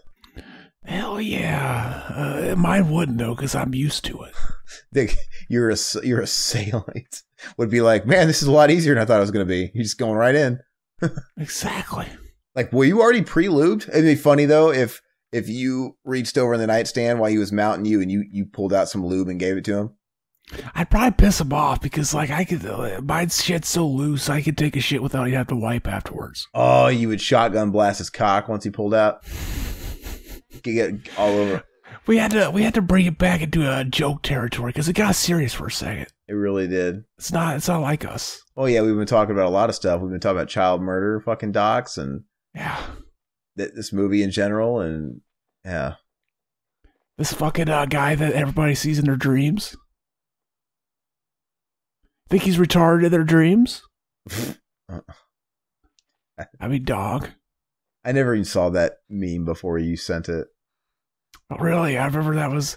you ever heard of the band Full of Hell? Yeah. They have a shirt with that meme on it. Really? They put out an album or an EP with that meme on it. Yeah. I almost caught them live last year. Yeah, their stuff is hit and miss with me. Some of it's... like, I like that collaboration album they did with somebody. I think that's like their best material. And then like their new album, it's like, oh, it's too, I don't know, thrashy for me or something. Have you heard of that new band? This past year, they released their first album, Vain. Oh, yeah. I've heard some of it. So it's fine. It's nothing like spectacular or anything, but it's kind of interesting because it kind of sounds like Converge, right? Mixed with Dillinger, but with Deftones and Slipknot. It sounds very 1999 in a lot of ways. Yeah, that's what I heard. It was like an old metalcore kind of record. Yeah. It's a hodgepodge of different bands you could throw in there. And even the cover looks like some new metal 1990 cover. Yeah, Mudvayne. Mudvayne. It looks like a Mudvayne cover, really. It does. That's exactly what I was thinking. And yeah, I've actually listened to it a couple of times because I heard some people talking about it, name dropping it. And I'm like, yeah, it's really nothing new. It sounds like something that would have came out and 10, 15 years ago. And even then it wouldn't have been anything revolutionary, but it's not bad either. I'm like, all right, it is what it is. I don't know why I brought that up. We were talking about those bands and it made me think of that, but I do like albums like that where they're under 30 minutes, and they're just beats to the head sometimes. And you literally go to the gym and you listen to an album 3 times. Mm-hmm. That's why people like Rain and Blood so much, because I think the thing's like 28 minutes long and it just doesn't stop. It just kind of rolls into another track until it's done. Mm-hmm. It's kind of cool. This is, everybody watching the movies thinking, like, is she gonna kill the retarded guy? Was she gonna hold him to the same, she gotta hold him accountable. Fuck yeah. Like the other guys. Fuck yeah. And she don't gives no fuck. Yeah. Oh, man. Why does he hate her? Because, I don't know. She's tempting him. How dare you tempt me? He is the worst acting retarded person. Like, it's almost comical, I hate you. And like I said, I really hate to use that word, but have you ever met somebody that had a mental handicap that was like that? No. They sound like, it looks like one of the actors that was in The Ringer with Johnny Knoxville, where they're really hamming it up. You talk different. No, how come you talk different? Like, what the fuck? I'm Chucky, wanna play? I know any movie. Ask me a movie. Jaws. That's a good movie. I gave you things, you thrashed it in broad daylight. You thrashed it. You picked it up in broad daylight and you scratched it. I love that movie. And that's very un-PC, but I think the movie's hilarious. I've seen it once and I remember those lines from it. It toes the line because you want to cry exploitation because most of the actors are normal guys pretending to be mentally retarded, which is kind of offensive. But at the same time, they have a couple of people that really are. So it's like, oh, and the main one is. I'm like, you think that was them playing Damage Control? Like, well, we got to get a real one in here. Yeah, I don't know. It's weird. Like, we didn't get pissed off so easily back then. Oh, it would not fly today. And it's weird the shit we get pissed off about, because it's like, we don't get pissed off when Martin Lawrence puts on a fat suit. He's not appropriating fat culture. He's not wearing fat face. But, anything else is on, like, oh, yeah, you can't do that. It's weird. I don't know. But I do wonder if that was them, like I said, trying to play Damage Control and be preemptive by putting real people with the conditions in there too. Because then it becomes like, well, I got a friend who's black, so I'm not racist type of thing, No. I don't know, but I'm unashamed to say the movie's hilarious. And that says something that you can remember those quotes after only watching it once. That's a testament. It's funny. Back when it came out too. It's like 2004 or something. It was a long time ago. Something like that, yeah. What's interesting is it sucks because to me that's what Johnny Knoxville's going to go down for outside of Jackass. And he made that at the height of Jackass, and it really is. It holds up. It's going to be his son-in-law, where even after Johnny Knoxville and Pauly Shore are long dead, and maybe they're considered to be has-beens, we're still going to think those are really good movies. Like those are classics. They have their place. What do you think about how she wait till he was going to come to kill him? That's dog. That's savage. Extra cool. Oh, because he was actually going to come this time? Yeah, she wanted to make sure. Oh, yeah, you came this time. And that's what she says later. She's like, he finally came. When she tells the leader that she killed him. Wait, so he did come? Where did he come at? He didn't let her. Yeah, according to the movie, she just kind of let him come inside her, I guess. This movie, she probably wouldn't have wanted that to happen, but for the sake of the fucking, the irony, the movie went there. Was it all for the one-liner? Also, she could say. So was it? I wonder if it was her having somewhat pity on him and treating him a little bit higher above the rest, and kind of giving a dying prisoner his last meal, per se. You could say that, yeah. That's ew. So he let it come in her mouth? No, just in the vagina. Oh wait. Oh, no way. Who would fucking do that? I don't know. Maybe he did. She just he was and then that's when she started killing him. That would be way better if he just like he started coming while he was hung on the hanging from the tree. We just see it seeping out while he's hanging there. As he's being hanged, she's like, it starts spurting out. I mean, donk. See, that's what the remake should have done. It's interesting.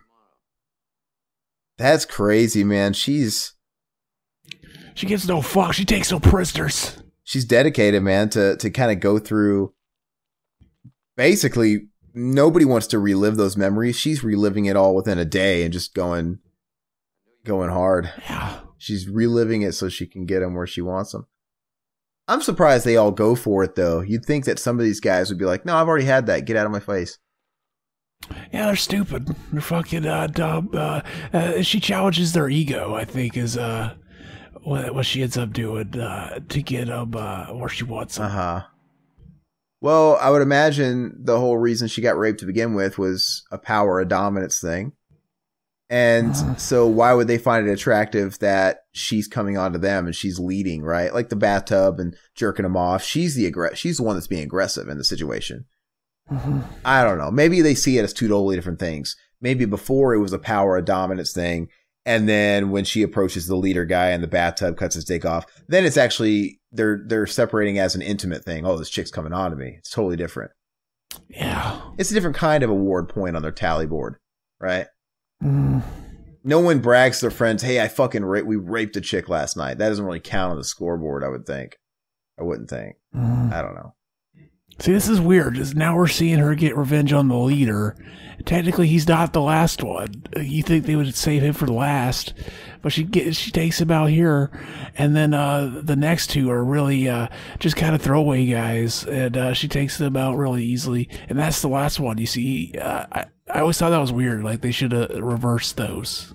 Am I correct, though? It's the leader that gets it in the bathtub, or no? Am I getting all mixed up? Okay. He gets it the word. I think that's the most, even though we don't see anything, technically, it's the most effective, like, dick chopping scene in a movie for some reason. All the more reason why they should have kept it climactic and they should have put him at the end. Yeah, maybe they just liked the ending beat on the in the ocean better, or on the lake, whatever. Do you think the dick amputation in Hostel 2 was Eli Roth paying homage? Maybe. Not too many people did cutting off of dicks. Or like Cannibal Ferox or whatever too did it like that. Yeah, I guess you're right. I haven't watched Hostel 1 or 2 since they came out. I saw them each in theaters. I think that's the only time I ever saw them, I think. Do they hold up? Have you watched them? It's been a while. I remember thinking the first one was boring. It dragged. It was too. It picked up at the end, but the first two acts, man. See, I thought the first one could have been better if they played it more like a revenge movie. If like he got out sooner in the movie, and more of the movie was him hunting them down or something. I remember at the time when I saw the second one, I was like, oh, I gave it props for reversing, turning the tables and having it through the perspective of the hunters and the buyers, the rich guys that bought into it. It was interesting. But I don't know. I just remember that one scene with DJ Tanner's fucking girlfriend from Roseanne getting her throat slit on the one chick in the bathtub. That's the most memorable scene in the movie. It was pretty gross. The virgin blood. Which one had the gang of kids was that the first one? That was the first one, yeah. We should do commentaries for those sometime, just for shits. We could probably knock out a whole Eli Roth exploitation in a fucking 2 weeks. Yeah. We already did one of them. I don't like women giving me orders. The delivery that reminded me of Paulie from fucking Amityville 2, where he's like, I got a bullet for anybody trespassing. Whatever he says, he's like, trespassing. You stay out of this, father. Beating the fuck out of his wife and kids in front of the father in his house. Yeah. Those were the days, man. Back in the days where you could invite the fucking father over to bless your house and drink and beat the fuck out of your family, and they couldn't really say anything because you don't meddle with other people's way of raising their family. Exactly. What the fuck? I do that to like amuse myself, like something like I always think of that scene, like if I'm in the house at night and I hear something, it's probably a dog or something, but just fucking amuse myself, I'll say like, "Hey buddy out there, I got a bullet for anybody trespassing." Burt Young is my favorite character actor, man. One of, if not the, for Polly alone, but I love him in that movie too, even though he's essentially the same guy. Mm-hmm. I guess he's technically a little worse. Technically, I think they're the same. He's the same level of abusiveness, but Rocky was like a PG movie, so I think they can only show so much. Yeah. I mean, it's like, well, we have to tone him down. It's this type of movie. But you could tell if they gave Rocky an R rating, there would have been a few scenes of him slapping around Adrian. Yeah. It's basically the same type of dude. I thought it was weird he did Amityville 2 after doing Rocky. Yeah. I mean, I think he was nominated for a Best Supporting Actor Oscar, for God's sakes. So what's the natural next step in your career? A fucking horror movie with incest in it. A sequel to a horror movie with incest in it. That's the kind of guy I want to be. I want to know that guy. I love Amityville 2, but I also feel it's also just the biggest shame because I really want it to be a perfect movie. Because I like it so much, and you like that first 2/3 so much. It's like, man, I really wish this didn't shit the bed in the last scene. Yeah, I don't even think it shits the bed, really. It's just fucking the pacing just gets thrown out of whack. You're right. It doesn't shit the bed. The pacing is just all fucked up in that third act because the movie really feels like it ends after the house when he kills his family. I think we talked about this in the commentary because I think it's the way I've always felt. They should have woven in the narrative of him being locked up throughout the movie, as if do like the Interview with the Vampire thing, right? Yeah, like show like maybe it starts out with the aftermath. Don't show the bodies because that would ruin that they die, but just kind of him kind of going to jail and then kind of 3 weeks earlier and then kind of throughout the movie, and then pace it so that the ending where he goes back to the house is more towards the end with the where he kills the family. That would have been dog. Yeah. You could do that. You could do that. You could do like you could do an Interview with the Vampire type thing or whatever, where he's already in lockup, tell the story, or do the 3 weeks earlier, whichever way you're saying, but make it to where the end of the movie shows the killing of his family. And then after that, then we move to present day and then he escapes and goes to the church or something, right? You know what I mean? And then it's like that way you only have to sit through another 5-10 minutes max after the actual killing. And it's still climactic. I don't know. I wish I could get my hands on it and edit it. It kind of plays like fucking watching a band play live, and then they're done, and then you gotta wait for the next band to come in to sound check. Yeah, it breaks up the flow, and I wonder. It's too bad, people do it with music all the time. Release remixed albums. Why can't we remix some movies? I mean, that's actually sacrilege. I wouldn't want that, but that movie, it's like I think it could be so much better. I'd be very interested. Didn't they do that with? What was that weird Exorcist sequel they released like 10-15 years ago in theaters? They had 2 versions. Yeah, you talk about the original where they put out the version that had her crawling down the stairs. No. They made a sequel. What was it called? Oh yeah, they made there was 2 versions of the prequel. The prequel. I think I didn't see either one of them, but they were like 2 complete versions, right? Like 2 different movies. Yeah, one of them came straight to a DVD. And one of them went to theaters and then DVD. And the one that came straight to DVD is actually on Prime. Oh, really? Is that the better one? Have you seen them? I've never seen either of them either. I kind of want to watch it. It's a movie you really forget exists.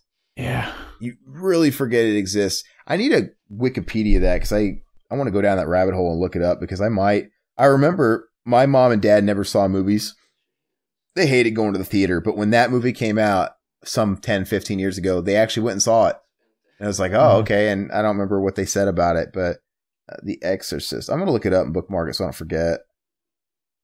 You didn't even say anything about that sweet-ass 70s bush she had, man. She did. That shag rug. That old shag rug. Give me a lap dance, boy. My Johnson swinging. Vroom. Vroom. That's dog. Ball's going one way, Johnson going the other way. She looks pretty high. Ball Johnson dance. Yeah, she does. Her body's perfect and very petite. Should we be objectifying her body on a rape movie? Isn't that kind of weird? Does that put us on a similar level as these guys? You know what I mean? Is this like the hairdo is doing it for me? Yeah, I don't know why. Is this the appropriate venue to be complimenting on her tits? I think that's what they wanted, though. Like, oh yeah, she's look at what she's doing, and then she cuts his dick off. We least expect it. I am not a fan of. I'm not a fan of the bush, man. It just whenever I see a bush like that's that big and that unkempt and that free roaming, I just imagine it has to smell like piss. You know, like how do they piss and it not fucking get some residue in there and stank? I don't know. My dick, if you don't smell. trim, it probably doesn't. Your dick can't smell. What do you care? Yeah. Got it. All right. So when's it? She's really building up the tension with this. Is she gonna do it now? Oh yeah. Here we go. Most iconic and memorable scene of the whole movie. I've only seen this movie once, actually. Really? Maybe twice. I take it back. See, I think it's a good rape revenge movie. I might have seen it twice, but yeah. I always like revenge movies. Period. Yeah. Like rape revenge movies. When you add the sleazy fucking grindhouse aspect to it, it makes it better. Oh, usually to be brutal, dude. Her rack is pretty rocking. She's cute. She's cute. Yeah, dude, this is brutal. This almost hurts me. It's like you don't want to feel bad for the bad guys, but it's kind of hard not to for a second. Yeah. Oh, it's so fast. He doesn't even realize it. It was just such a nick. I bet you that's the way it would be too. Yeah, the way the blood plops up there, it's like Oh. That's donk. Yeah, I gotta soak it all in for a second. Like he doesn't realize that's. Is he telling us to look at what she's done to him? You know what I mean? Is he telling the audience? That's so weird. Look at what she's done to me. Who says that to themselves? Nobody says that. He referred to himself in the, I don't know, second person. Oh. It's pretty brutal, man. I think that's the way it would really go, though. Like, you wouldn't notice what just happened exactly, and it would take you a minute. And then she doesn't kill him. She lets him fucking suffer. It's donk. Well, surely, do you think he's going to bleed out, or you think you could stop yourself? Do you think you could stop the bleeding? There'd be too much. Probably not with anything in that bathroom. Yeah, I don't know, man. That'd be crazy. Ugh, dude, that's hurting me. That's dark. That's hurting me, man. How do you piss? Do you just piss out of what's left of your urethra? Yeah. Does it just squirt out of like a busted hose? What if she didn't get all of it? Like she got the dick, but there's still like a tube that kind of halfway comes out. Oh, like the urethra tube is coming out of the fleshy part, like a straw. Hey, this part's pretty fucked up. It's pretty cool where she's just enjoying it, basking in the sounds of his agony. Yeah, that's pretty brutal. Oh, there's some music. You lied. Oh yeah, the music she plays here too. Yeah, no in the movie music, like no score. Yeah, all the music you hear is like something on the radio or that's the church just being played. Gotcha. So did she lock him in the bathroom too? Yep. Okay, that's fucking brutal, man. Fuck it, she doesn't give no fuck. See, this could have been the ending. The credits just start rolling. Yeah, it really could have been, man. See, I don't even remember how the other two guys die, to be honest with you. It's it almost feels tacked on in a way. Like they almost forgot, like they were such throwaway characters that, holy shit, we forgot there was two other guys that did it. Fuck, we better go film that scene real quick. See, I remember of course I remember the dick chop, and I remember the dreamer guy that hung by the tree and stuff and shit. I remember that, but I don't remember these other two. It almost seems like, oh, we're out of money. Let's just kill the other two guys in one foul swoop. Just real quick. I gotta say, the movie's picked up its pace, man. Like it's gone by really quick. It feels like just a second ago we had an hour left. Mm. Now we got 10 minutes left. Yeah. Ugh. You didn't get very far. You didn't get no far. That's what happens. That's what happens when you get your cock fucking cut off. You don't get very far. She looks like, the way she was dressed, she almost looked like she could have been in the 90s. She didn't even look very dated to me. That chick. He's wearing some American Gladiator suspenders.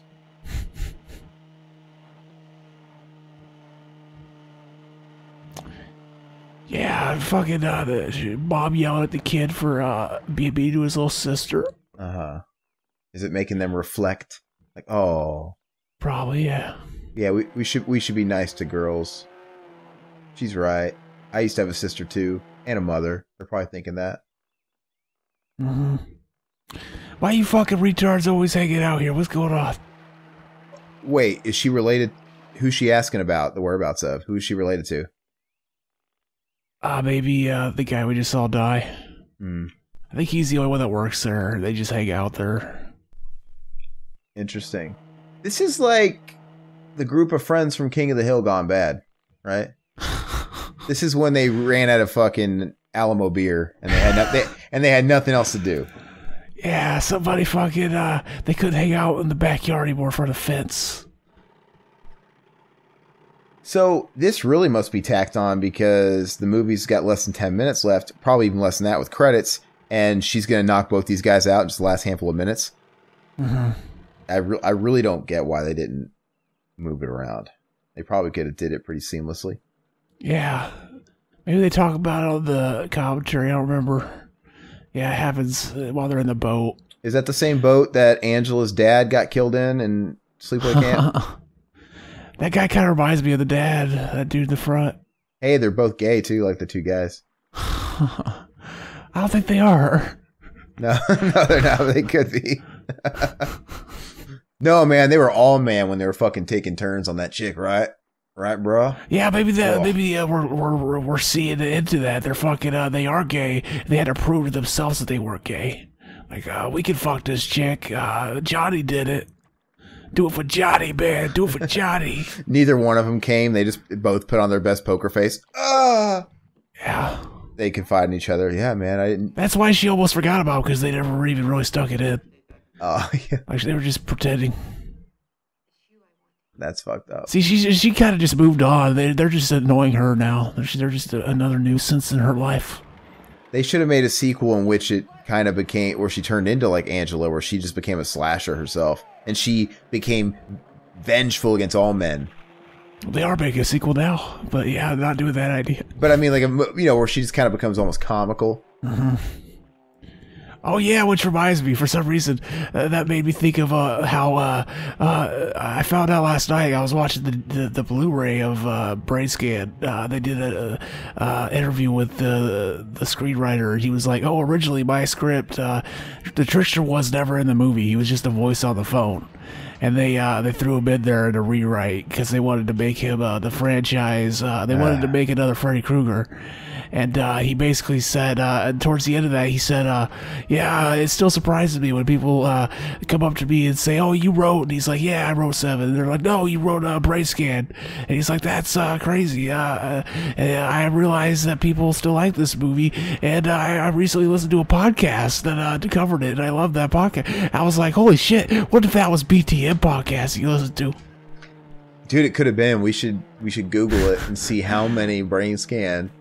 We released that around the time they would have been working on that Blu-ray. So yeah, it's possible. And when we have one, if it's an obscure enough movie and not too many people have done it, generally those videos of ours have a lot of hits. And it's kind of like fucking Showdown Little Tokyo. When you Google Showdown Little Tokyo or YouTube, our video comes up. Because it's got as many hits as it does, but there's not a whole lot of competition there. And so, yeah, maybe that was the same type of situation with Brain Scan. I'm kind of torn on my stance on the Trickster because I get what he's saying. On one hand, I love the Trickster because he was quotable and Riverman and I bonded over this cheesy fucking mascot looking dude.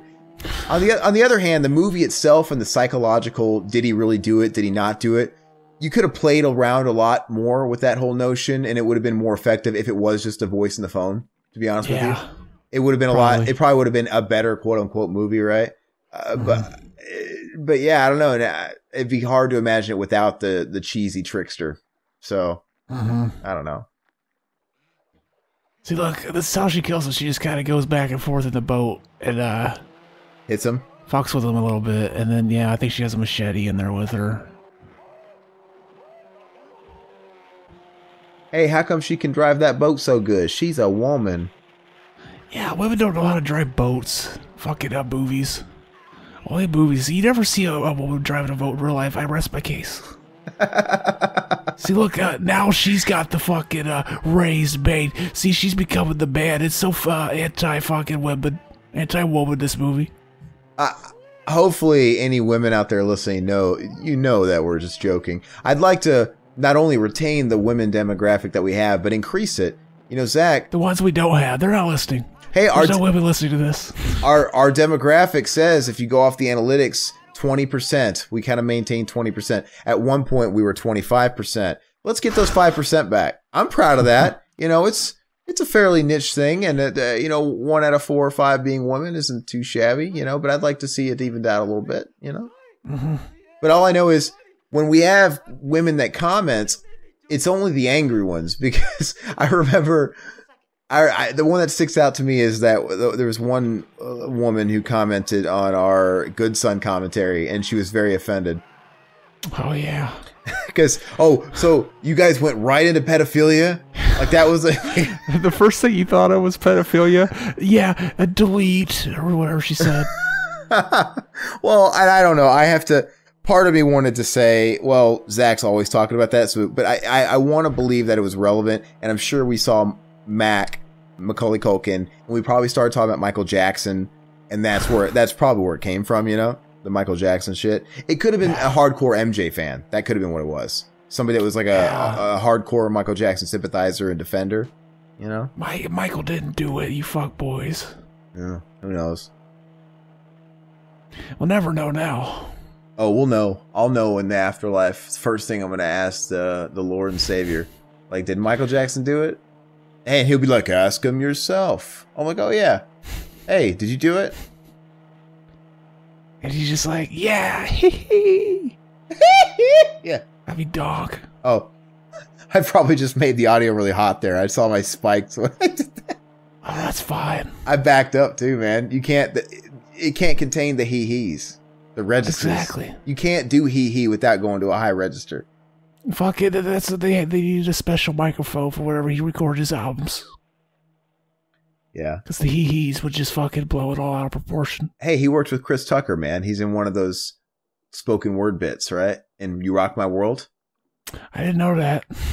Oh, yeah, watch the video he's on the album too. But if you watch the video, he's in the video with Michael Jackson. Why would you ever let Chris Tucker talk on your album? But in the video, they're coming to a club because all his music videos were long form, like movie style, a lot of them. And him and Michael are entering a club, and they're both kind of dressed like pimps, you know. Oh, look, this is obvious what they're setting up. Why would you fucking sit there of all places? Yeah, it's fucked up. When you're asking the chick that just killed your friend, hey, don't kill me. That's a pretty cool kill, though. It works. Yeah, he should I would have dived and swam as far out as I could and kept trying to stay underwater, you know? Mm-hmm. Yeah, he wasn't thinking logically. He's acted locally. We're acted globally. Go ahead and finish your Michael Jackson, Chris Tucker shit. Well, it was just this thing where they were walking into a club and they were both kind of dressed like pimps, sideways hats, really nice suits and stuff.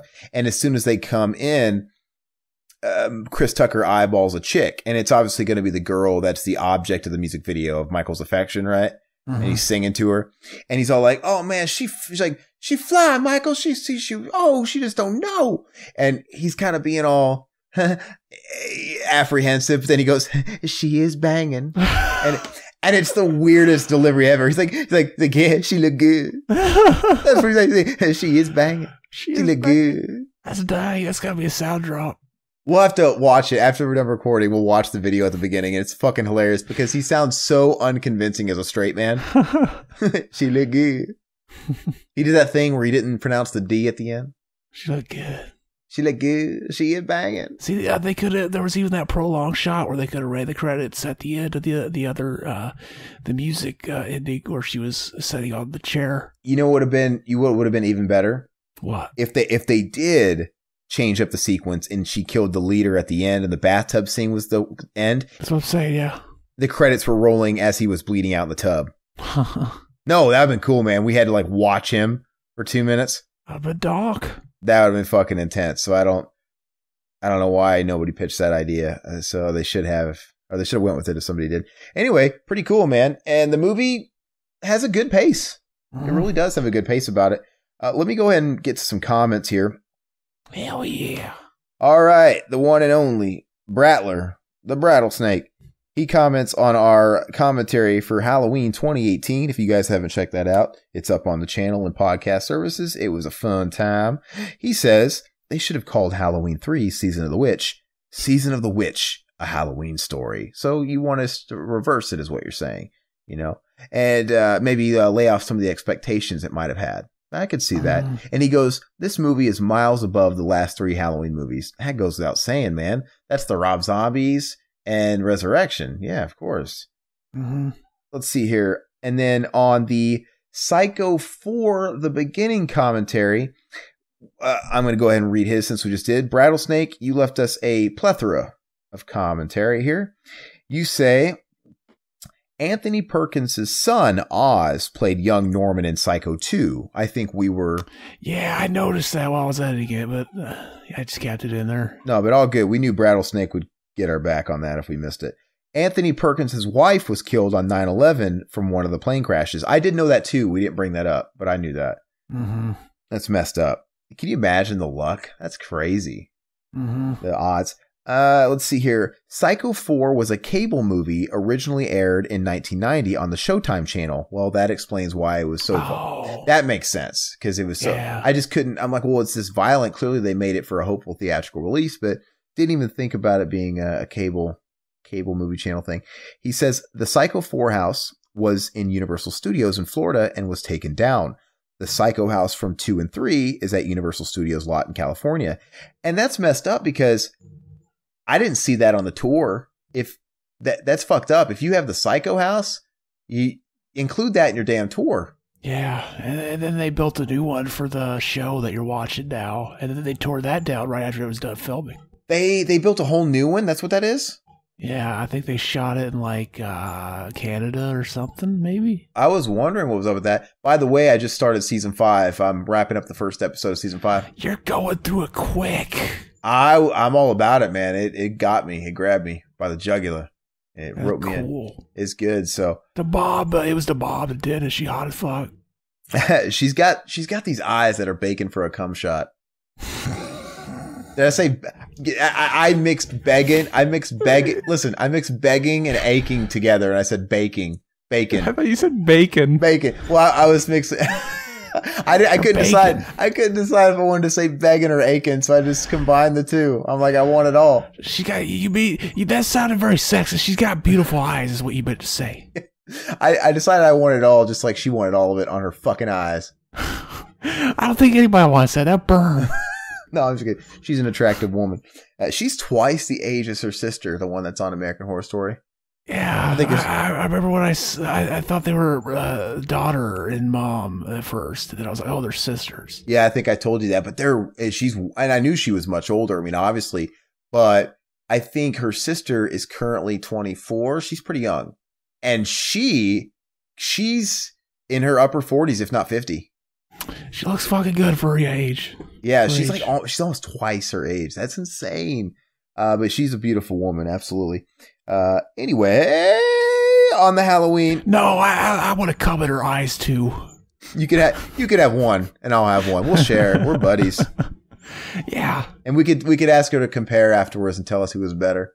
Who's burnt the most? She'll pull us each aside separately at different times and be like, "Don't tell Aaron I said this, but your cum shot was the best." And then when she gets me alone, she'll be like, "I don't tell Zach this, but it was all about your load, babe." Exactly. All right, so on the Halloween 28th, that was disgusting. We should have never went off into that fucking thing.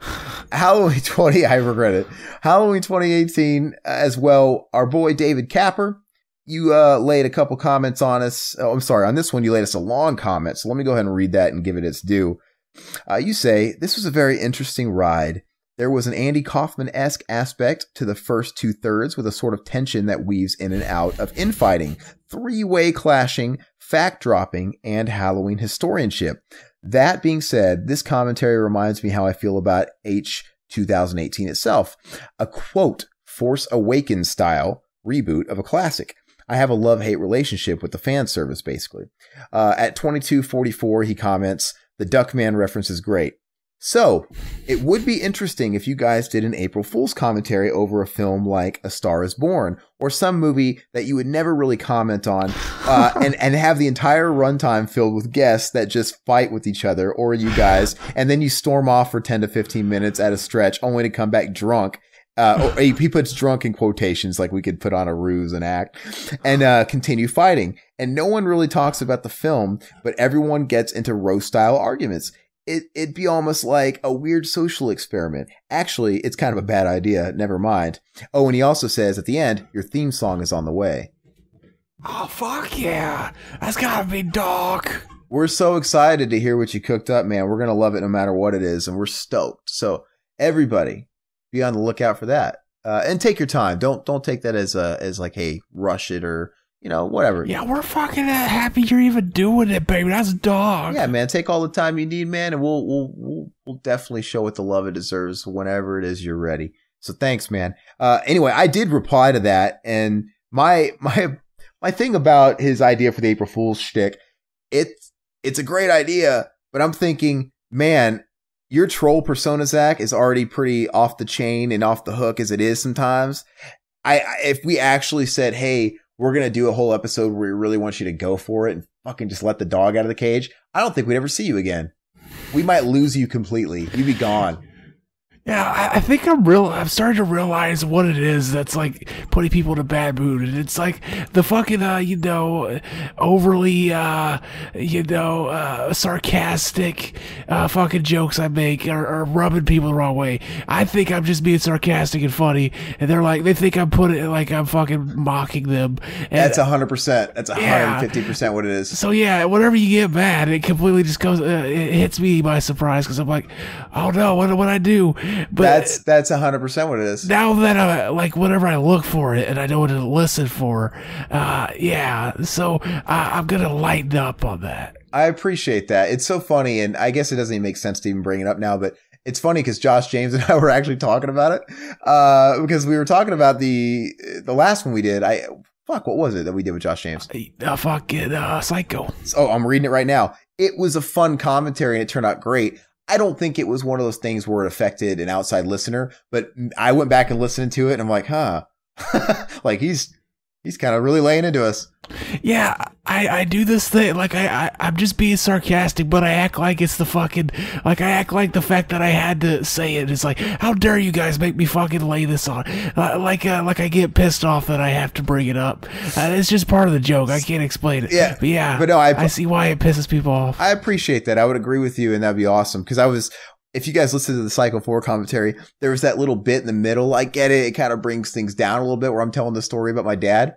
Yeah, and when I listened to that on the commentary, I felt bad because you didn't get the reference I made. Yeah, well, it's just the South Park reference, and then that was actually a pretty serious story, and you could obviously argue that it really didn't have any home on that commentary. But I'm always happy when we have stories to share. Right? I'm still mad that you withheld that shitty toilet paper story and you gave it to Josh in The Shining. That's a fucking great story. That you told this amazing story.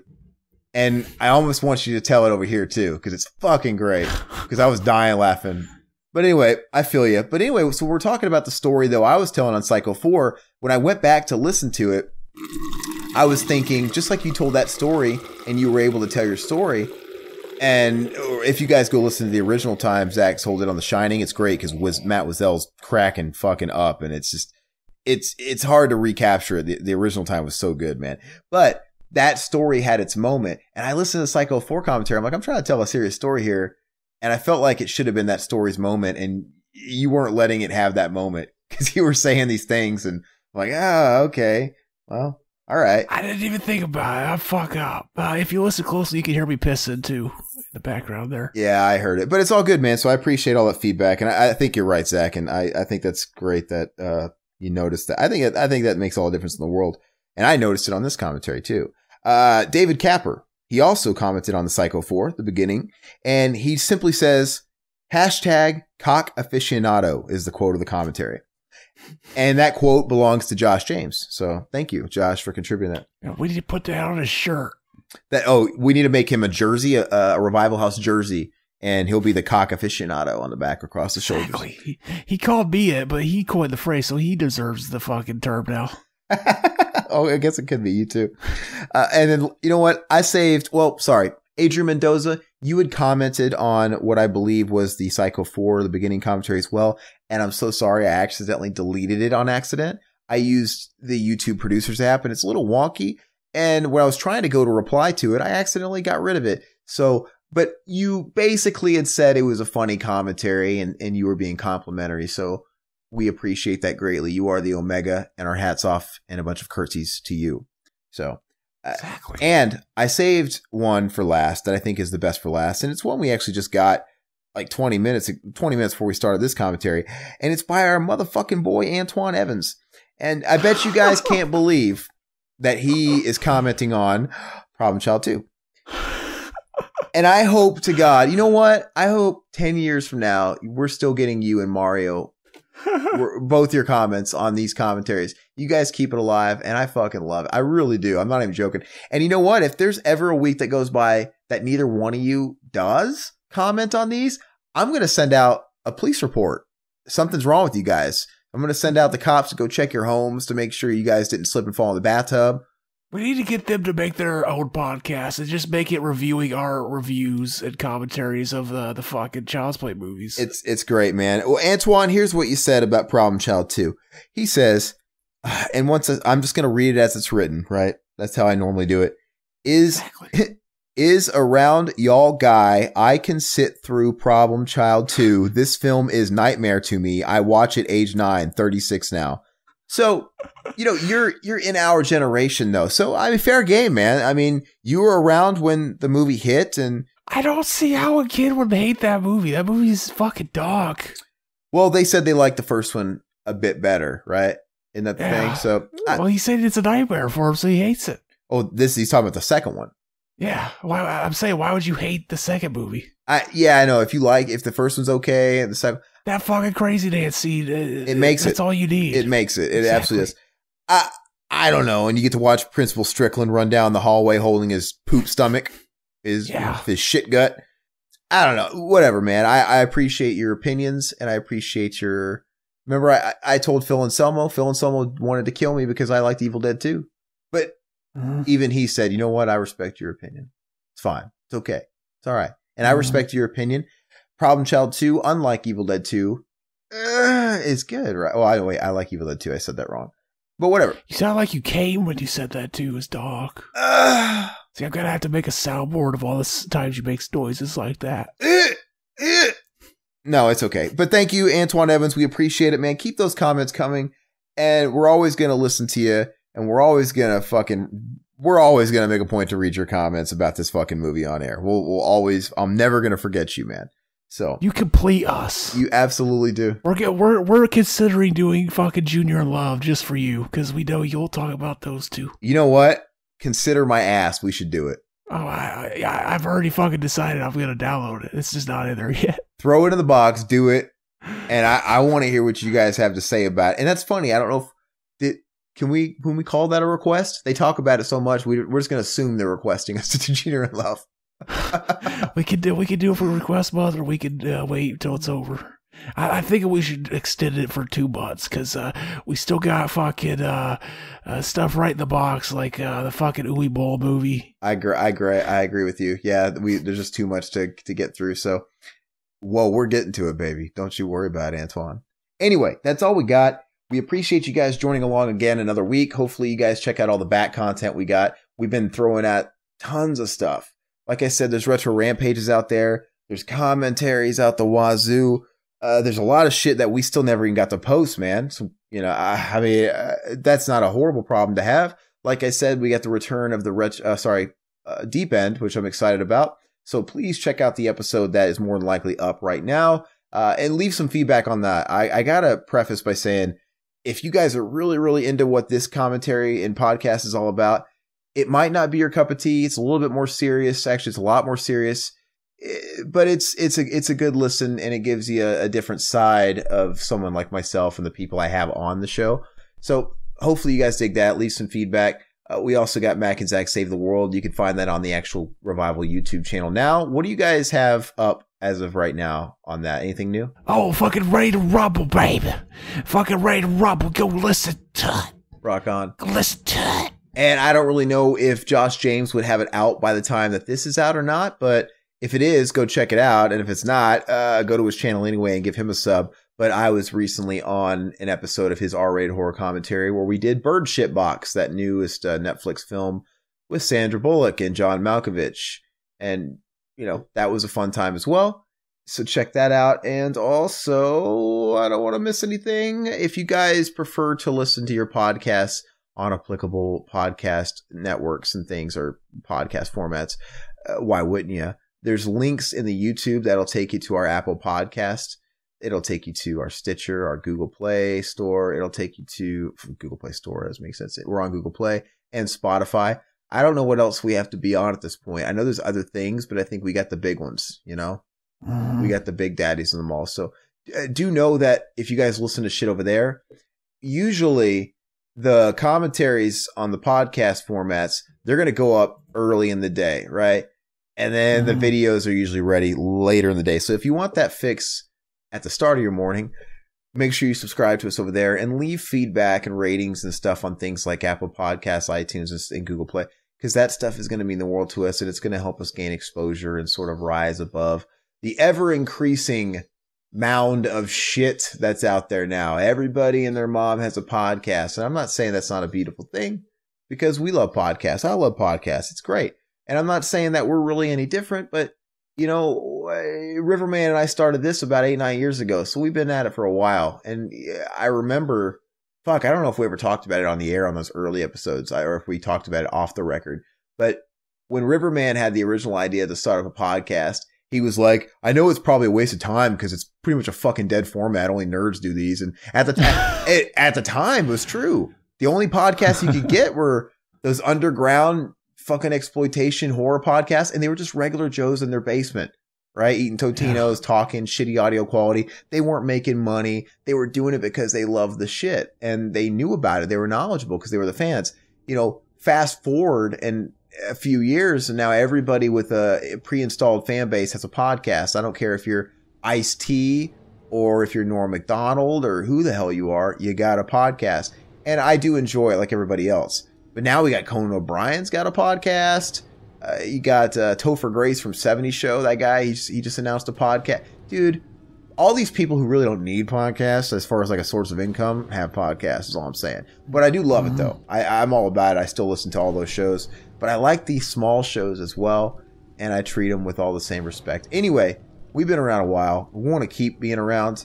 And hopefully you guys will keep growing in numbers and spread the love and help us, you know, hit those goals. Hell yeah. That's all we got. We'll check you guys out next week. You guys have been wonderful. We've been Aaron and Zach. Bye-bye, puppets.